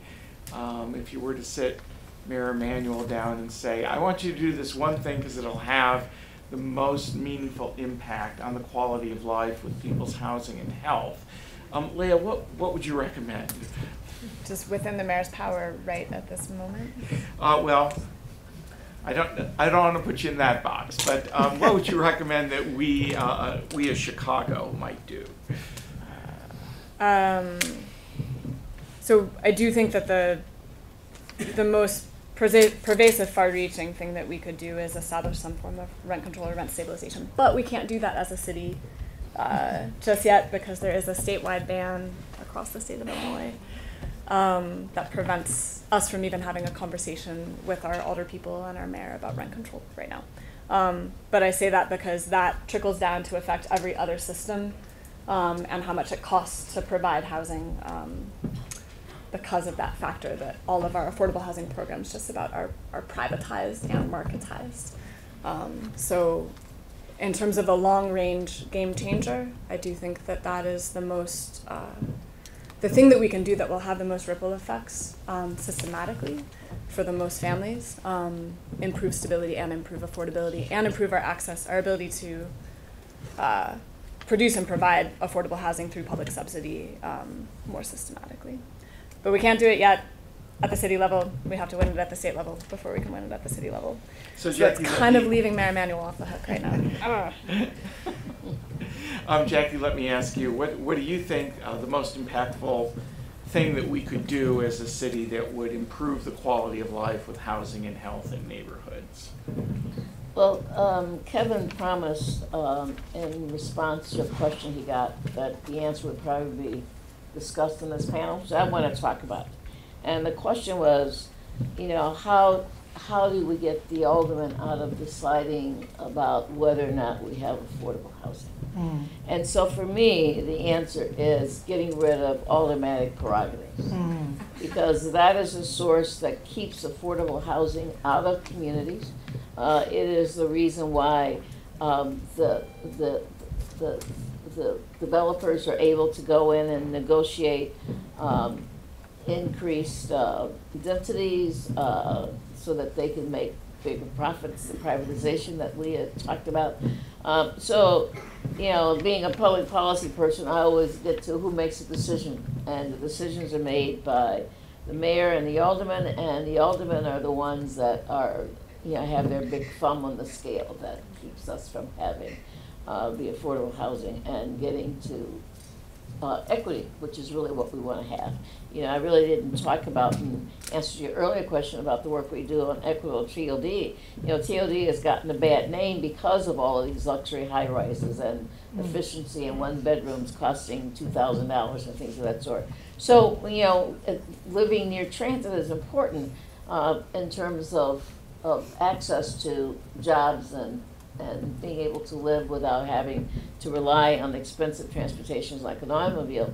But, you know, if the housing is not affordable, or people who are living right now and are naturally incurring, I mean, our city was built around our transit system.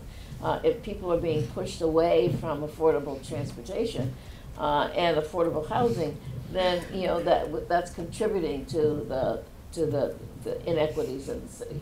So anyway, that's a long answer to saying get rid of automatic prerogative, and we can do that. I mean, it's an advocacy issue that we as citizens of the city can work on advocating to get rid of that, but we have to have our own political will to do it.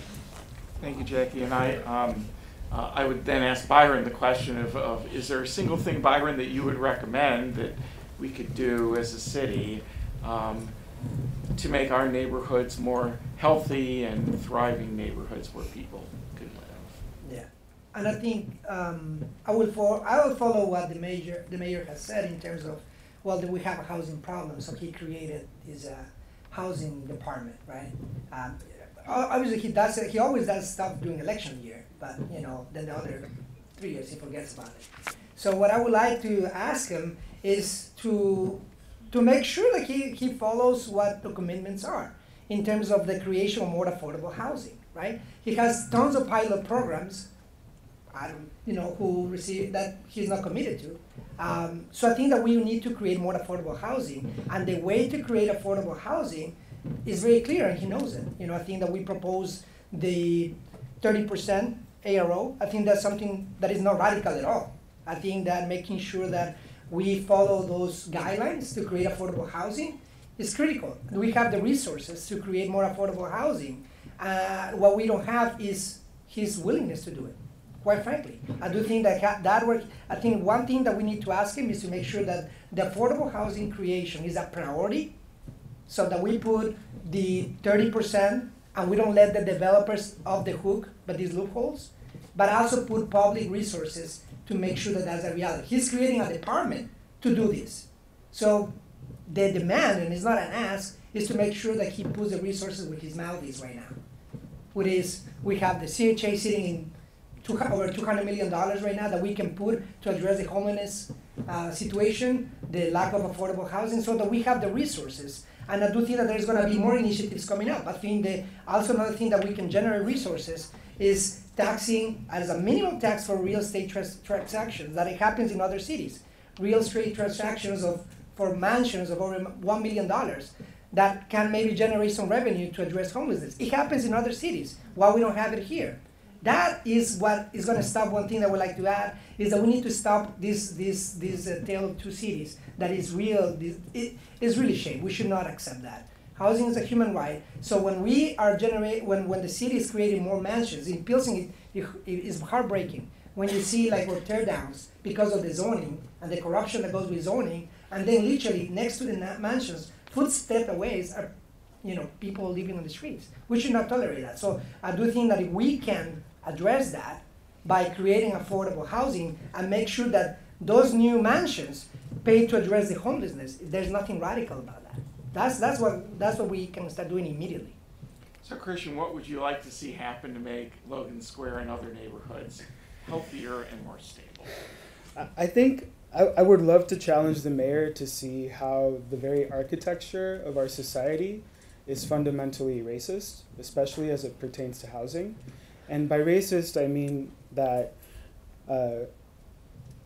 housing policy and policy in general is designed to move power and resources away from communities of color and concentrate it into white communities.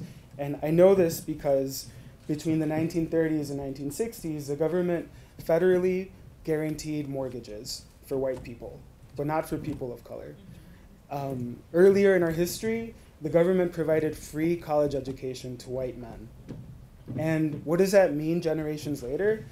it means that we have this incredible disparity between white people and people of color. And so how do we solve this problem? To me, it's not a mystery because we know what worked. We know what worked for white people, right? We know that federally guaranteeing homeownership worked, right? Making homeownership affordable worked. Providing free college education worked for white people. It would work for communities of color as well. It's not a big mystery to me. And it's definitely not a big mystery to the mayor. I don't think the mayor wants people of color to have power or resources. I would also challenge him to think structurally about property taxes.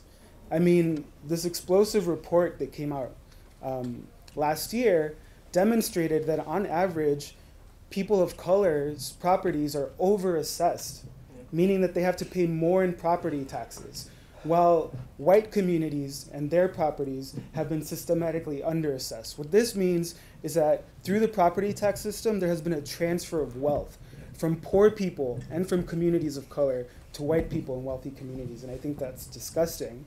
And I think we should reverse that. I think we should be overassessing wealthy neighborhoods and shifting those resources to the communities that need them. But, you know, maybe this is a conspiracy theory on my part. I think, you know, Frank mentioned how climate change is a reality that's going to impact Chicago. And if you look at the demographic changes in Chicago recently, you'll notice that, you know, we have this sad reality of black families having to leave Chicago. Why? Because their schools were closed. Why? Because there are no resources or investment in their communities. And what I think is happening is that, you know, Ram is thinking 30 years from now, 40 years from now. People in the elites are, right? And I think that Chicago will be a safe haven for wealthy people in the future who want to escape the realities and the dangers of climate change. And so I do think that, you know, with Logan Square, part of the gentrification process is letting a community deteriorate for a long time so that eventually these investors and these developers can scoop up properties, kick people of color out of those communities, and redevelop these communities into luxury communities. Think about Lincoln Yards and what the city's proposing there. Last Thursday, we were part of a direct action where we were at the Lincoln Yards site questioning why is there a $5 billion investment coming into an already wealthy community, and why are we using public dollars to subsidize this $5 billion investment? I think we need to challenge that. I think I'm less concerned with what the mayor is going to do because we know what he's going to do because we have the last 2 terms to learn from. I want to know what all of you are going to do. And I want to challenge all of you, for the love of God, please make sure you're registered to vote. Please make sure your friends and family are registered to vote. And please make sure that they become regular voters and that we in this space are lucky and privileged to have the time in our lives to learn about these issues, to learn about these policies, to learn how government works. A lot of our friends and family who are working class don't have that luxury. And so it's up to us to really talk to them and use our relationships with them to motivate them to vote and to take action, because Rahm Emanuel's not going to solve this problem. And I don't even know if any politician is going to solve this problem. I think we need to solve this problem. So that's my call to action. Well, that's 9 things I counted. And 9 times 4 is, I'll throw in one just for the fun of it, something that's close to my heart and that of the Health and Medicine Policy Research Group as well. For almost 2 years, a collaborative of community groups and public health groups have been meeting under the auspices of the Metropolitan Tenants Organization, the Loyola Law School Children's Law Project, funded by the Environmental Protection Agency, to study how we might proactively address substandard housing.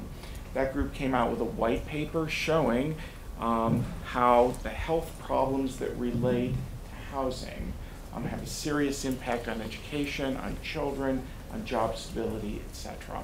You can get that white paper from Wesley and others here. We're advocating that a proactive rental inspection regime be passed in Chicago. You don't need to have displacement to have development.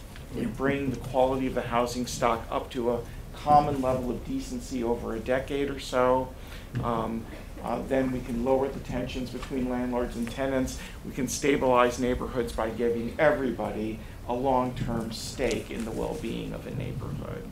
So we're looking at a proactive rental inspection model. You'll hear more about it in the press, but take a look at that white paper from January.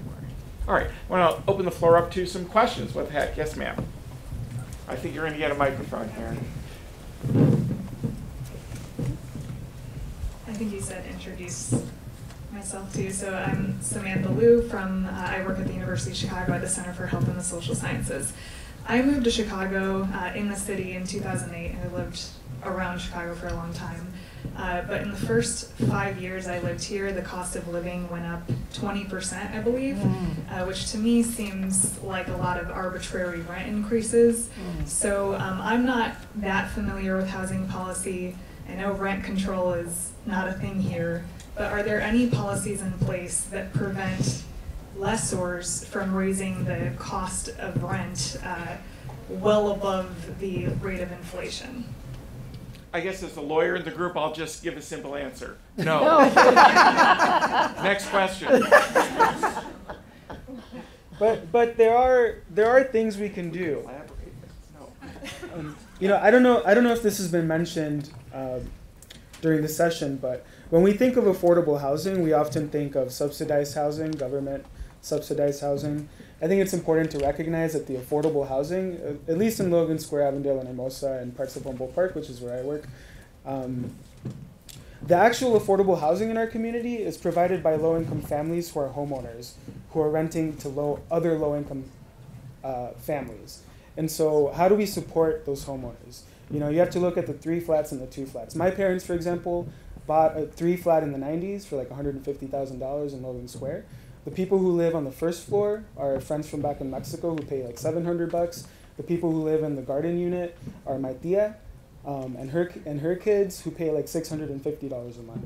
And the reason that my family could easily jack up those prices based on the market rates in the neighborhood, right? But because we have that personal connection, we keep the rents affordable.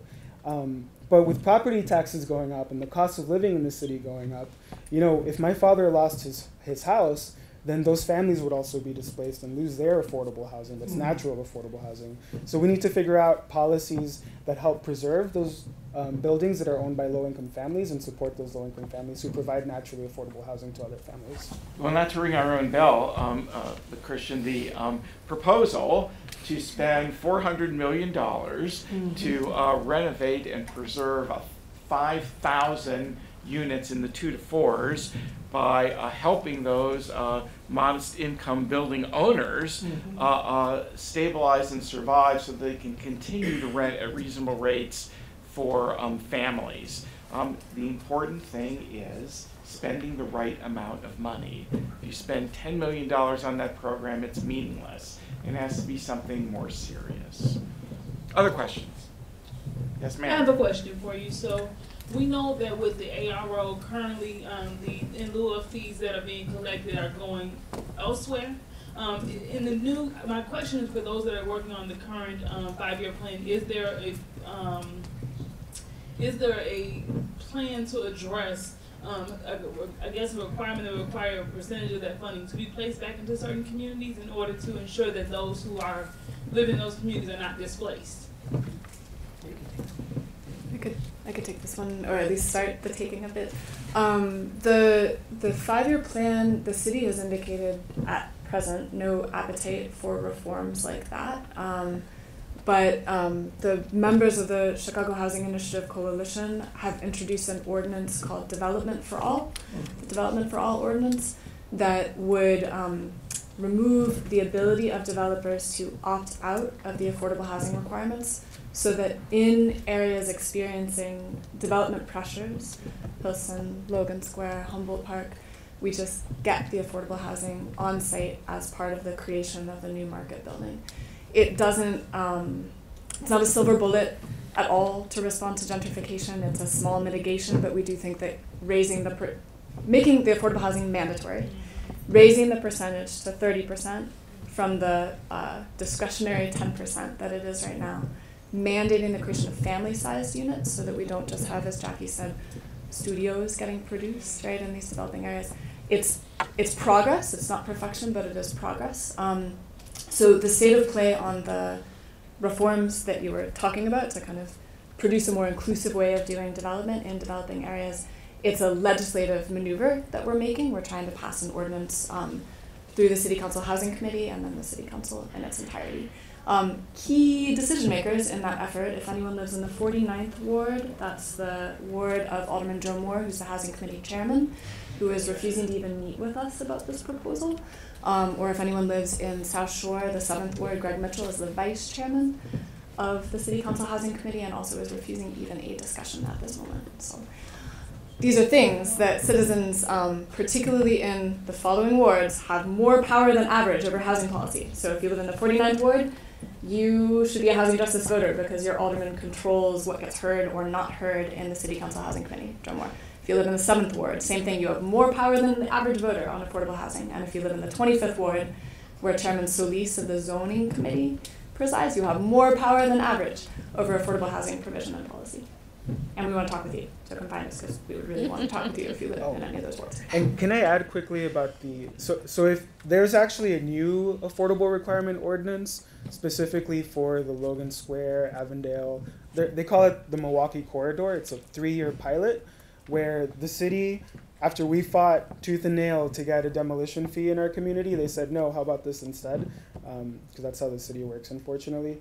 They proposed raising the affordable requirement to 15% along the Milwaukee Corridor rather than 10%. They removed the option to pay out of providing affordable units.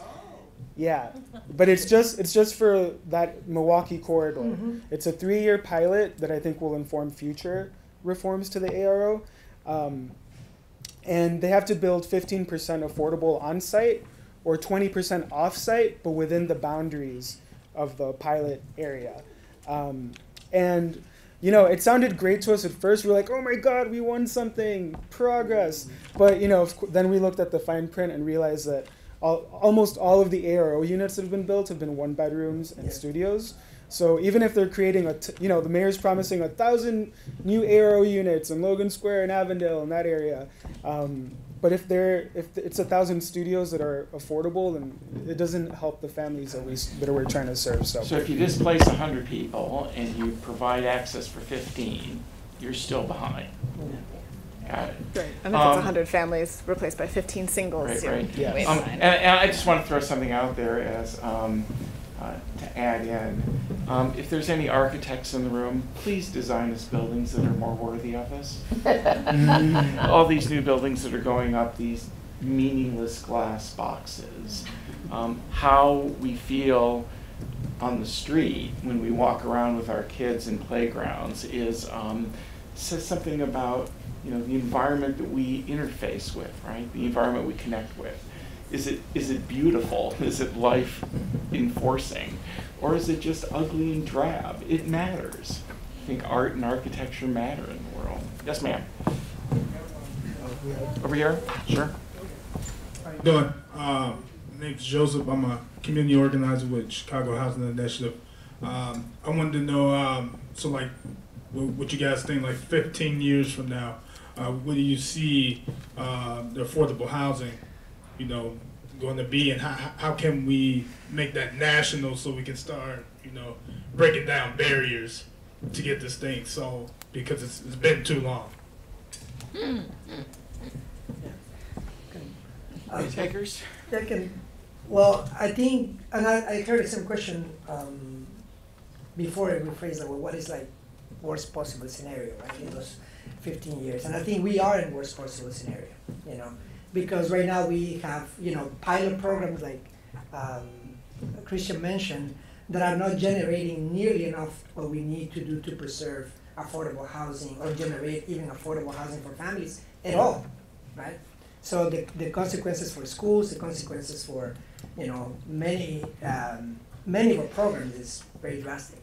I do think if we are able to push at the grassroots level for this 5-year plan for more responsiveness from City Hall, I think that we may be able to preserve some of the social fabric of our communities. But in communities like Pilsen, I'd like to be very concrete. Right now, today, we have nothing to preserve the affordability of our communities. We see a lot of teardowns, like Christian saying, the city knows very well what is wrong. They create a pilot program that does nothing or little to address the situation of low-income families. So we need to change, in Pilsen, for instance, the situation of zoning. Or zoning, unfortunately, is RT4. So developers can come at any time, tear down a home, and build a 6-flat or whatever they want to do. And there's nothing that we can do to stop that right now. Our proposal is to make sure that we, and I think that like Jackie mentioned, the prerogative of the alderman, unfortunately, it helps the developers.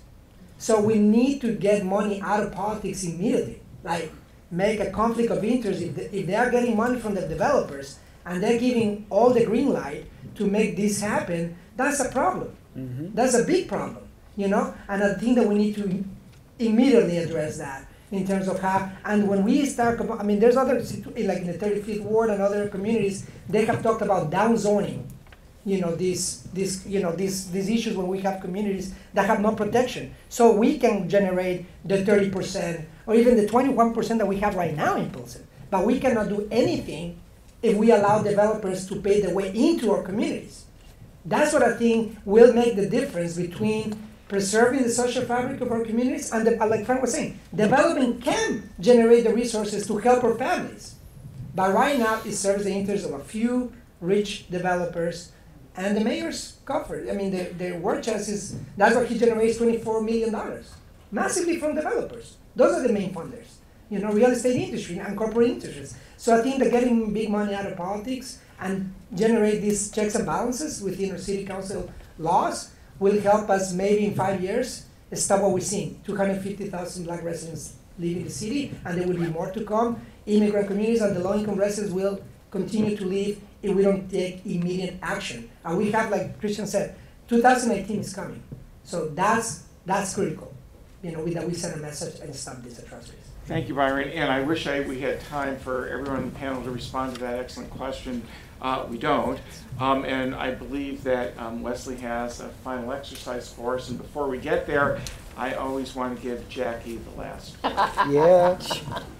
Well, one of the things that happened over the weekend is that Senator John McCain died, and he was a hero, no doubt, in spite of what number 45 says about heroes. But one of the things that happened during the campaign with McCain and Barack Obama was the naming of Sarah Palin as the vice president. And one of the things that she did was to make fun of Barack Obama because he was an organizer. And so my last word is to say that we all need to be organizers. Because we need to, Christian said, I think, best when he said, not everybody can come to a forum downtown at 9 o'clock in the morning and get information. But all of us who can have the responsibility of organizing so that we can make a change. That war chest, Byron, is, somebody, Ken Griffin gives $5 million or $25 million. That is one vote. Yep. How many votes are here in this room? And so people power is, in fact, more important than dollar power. But we have to use the power that we have. So my last word, Frank, is that we need to organize and take back our own government. That's right. Thank you to Byron and Leah and Christian and Jackie. Appreciate your spending your time with us today. And let me turn things back over to Wesley. Thank you so much. Can we get another round of applause for our great panel?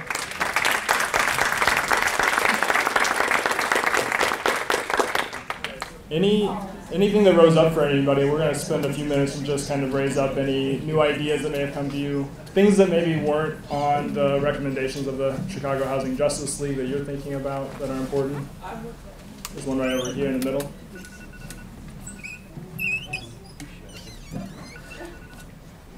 I'm a broken record with this for anyone who knows me. So one of the things that's not addressed directly in the platform, those like 9 points, is the vast majority of people who receive public subsidies for housing in Chicago. It's over 75% of those who receive public subsidies for housing in Chicago, 47,000 households, is those on the Housing Choice Voucher Program. And it was mentioned about how expensive it is to subsidize a household in, let's say, Lincoln Park. But that's only the beginning of the trouble, because there really aren't families that are even able to move there once that's get subsidized there. Sorry? How many are in the street? Well, people on the Housing Choice Voucher Program out in the street, they just don't have mobility options. So let's say South Shore, for example, and South Shore has more voucher holders living there than 30 of the 42 community areas called mobility areas, with lower violent crime and lower poverty levels combined. 25 of those 42 mobility areas have fewer than 100 voucher holding families in them. And so yeah, it's 47,000 people that are not addressed by the platform. I'd like to see it addressed in some way. One way that it is sort of in a roundabout way addressed is the proactive inspections. It takes 2 to 3 months for a household to, from the time they see an apartment they're interested in, for them to actually, for CHJL to process that paperwork is prohibitive. No one in a hot market is waiting 3 months for you to be able to sign a lease, obviously. So proactive inspections is one way that we can maybe remove that part of the bureaucratic step to shorten those times. And there's a county, a small county called King County, where this is done, where homes are proactively inspected. And so people just get the cash to go rent, and they don't have the stigma attached to them. They might like to see something like that taken out. Thank you very much. Any other ideas or things that really stuck out to you from the forum today you'd like to share with the audience? Others? Well, so I can say one thing that was not in there, and the reason for it is one of those principles was avoiding homelessness. We actually solicited, and I'm actually part of the Justice League, we solicited all of our 37 member organizations for a couple of months for suggestions on that, and none were forthcoming, which is why that's not in there. It is, but I mean, we tried for if Frank's still here, 2 or 3 maybe months to get that out, and we could not get a single concrete recommendation on it, but so we're still open to getting those. Yeah. We had a July 31st deadline to get these out, so. No, it's not actually. There's actually, is Frank still here? Hi, Michael. Talk about the public portal that was just opened. Right, so there was a very limited way that people on the advisory committee of about 120 people could actually make recommendations to the city through a web portal that would only accept one idea at a time. And that closed down July 31, but now the city has just opened the portal to the general public, and is also planning on having one major public hearing at the Harold Washington Library. I can't remember the date. We will. Frank or Wesley or me, we can get you that information actually if you want that. We'll be sharing information on both the portal as well as information about that public hearing, an electronic version of our principles and our policy ideas, so that you can enter those and other ideas that you may have for that portal. Okay, well, if there aren't other big, there's one in the back over here. I actually just had a follow-up question to that. So I think the meeting is September 13th, the forum.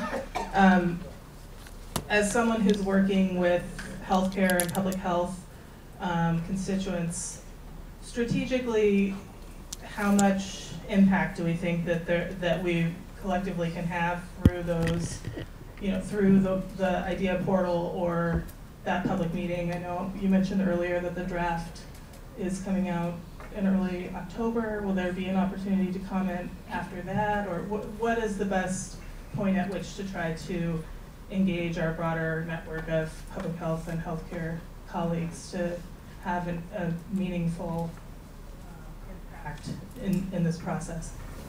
The short answer is that nobody knows. What we're hoping is that, you know, in the past, sometimes the city processes has been talking at folks. We hope this time it'll be a little more engaging. So far, it hasn't been, but we don't know ultimately. But I would encourage people to participate.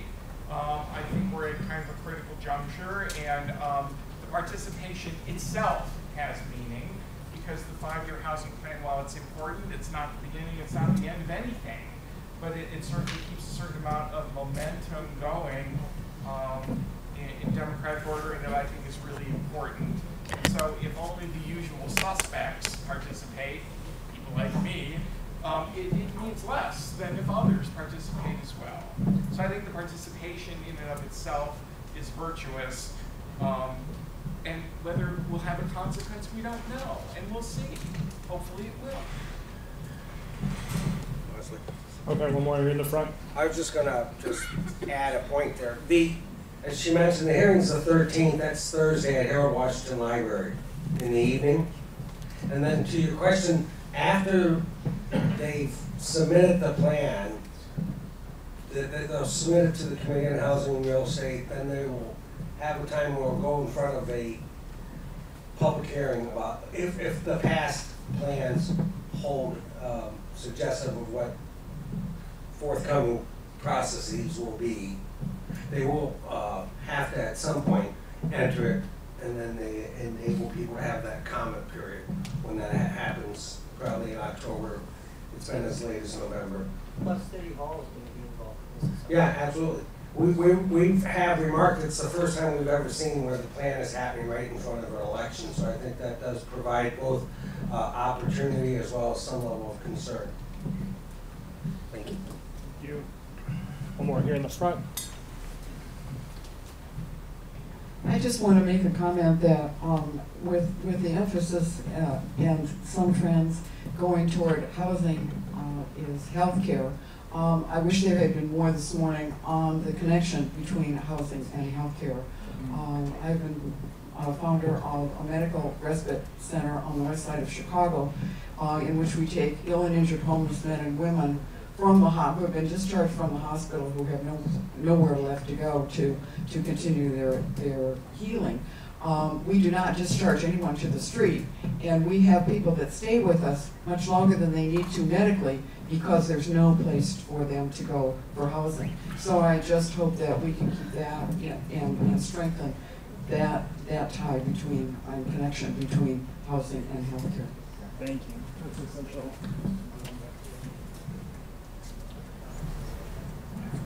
Yeah, I was just going to actually follow up exactly on that point, but just also to say one of the things we discussed, and I think I'd love to hear more of in future things, is where is it socially acceptable or morally acceptable for us to be spending health dollars and public health dollars on housing, and where that line is drawn, and how it's drawn in policy now and where it should be. Do you want to say more about that? No, just that was the question.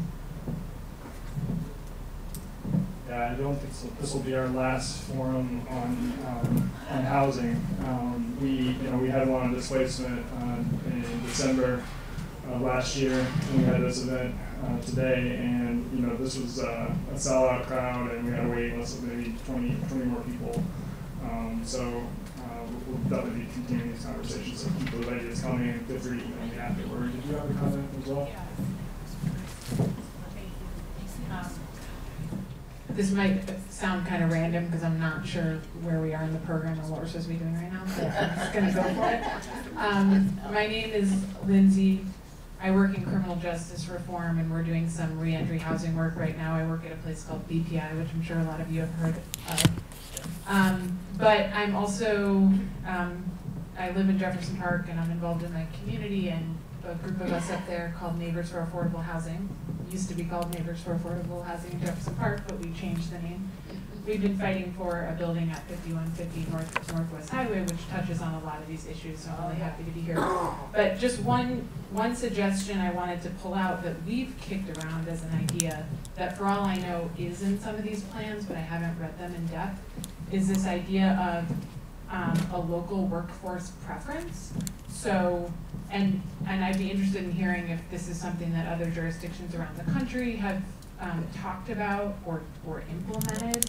But the idea would be if an affordable housing building goes up, let's say within 2 or 3 miles of O'Hare Airport, where there are a lot of jobs, the developer says, okay, we're going to set aside a certain percentage of these units in a local workforce preference for people that work in or right around O'Hare Airport. And we've thrown this idea out to a specific developer and they were on board. So this is just an idea I want to put out on the table, and for all I know, it's going on in other jurisdictions.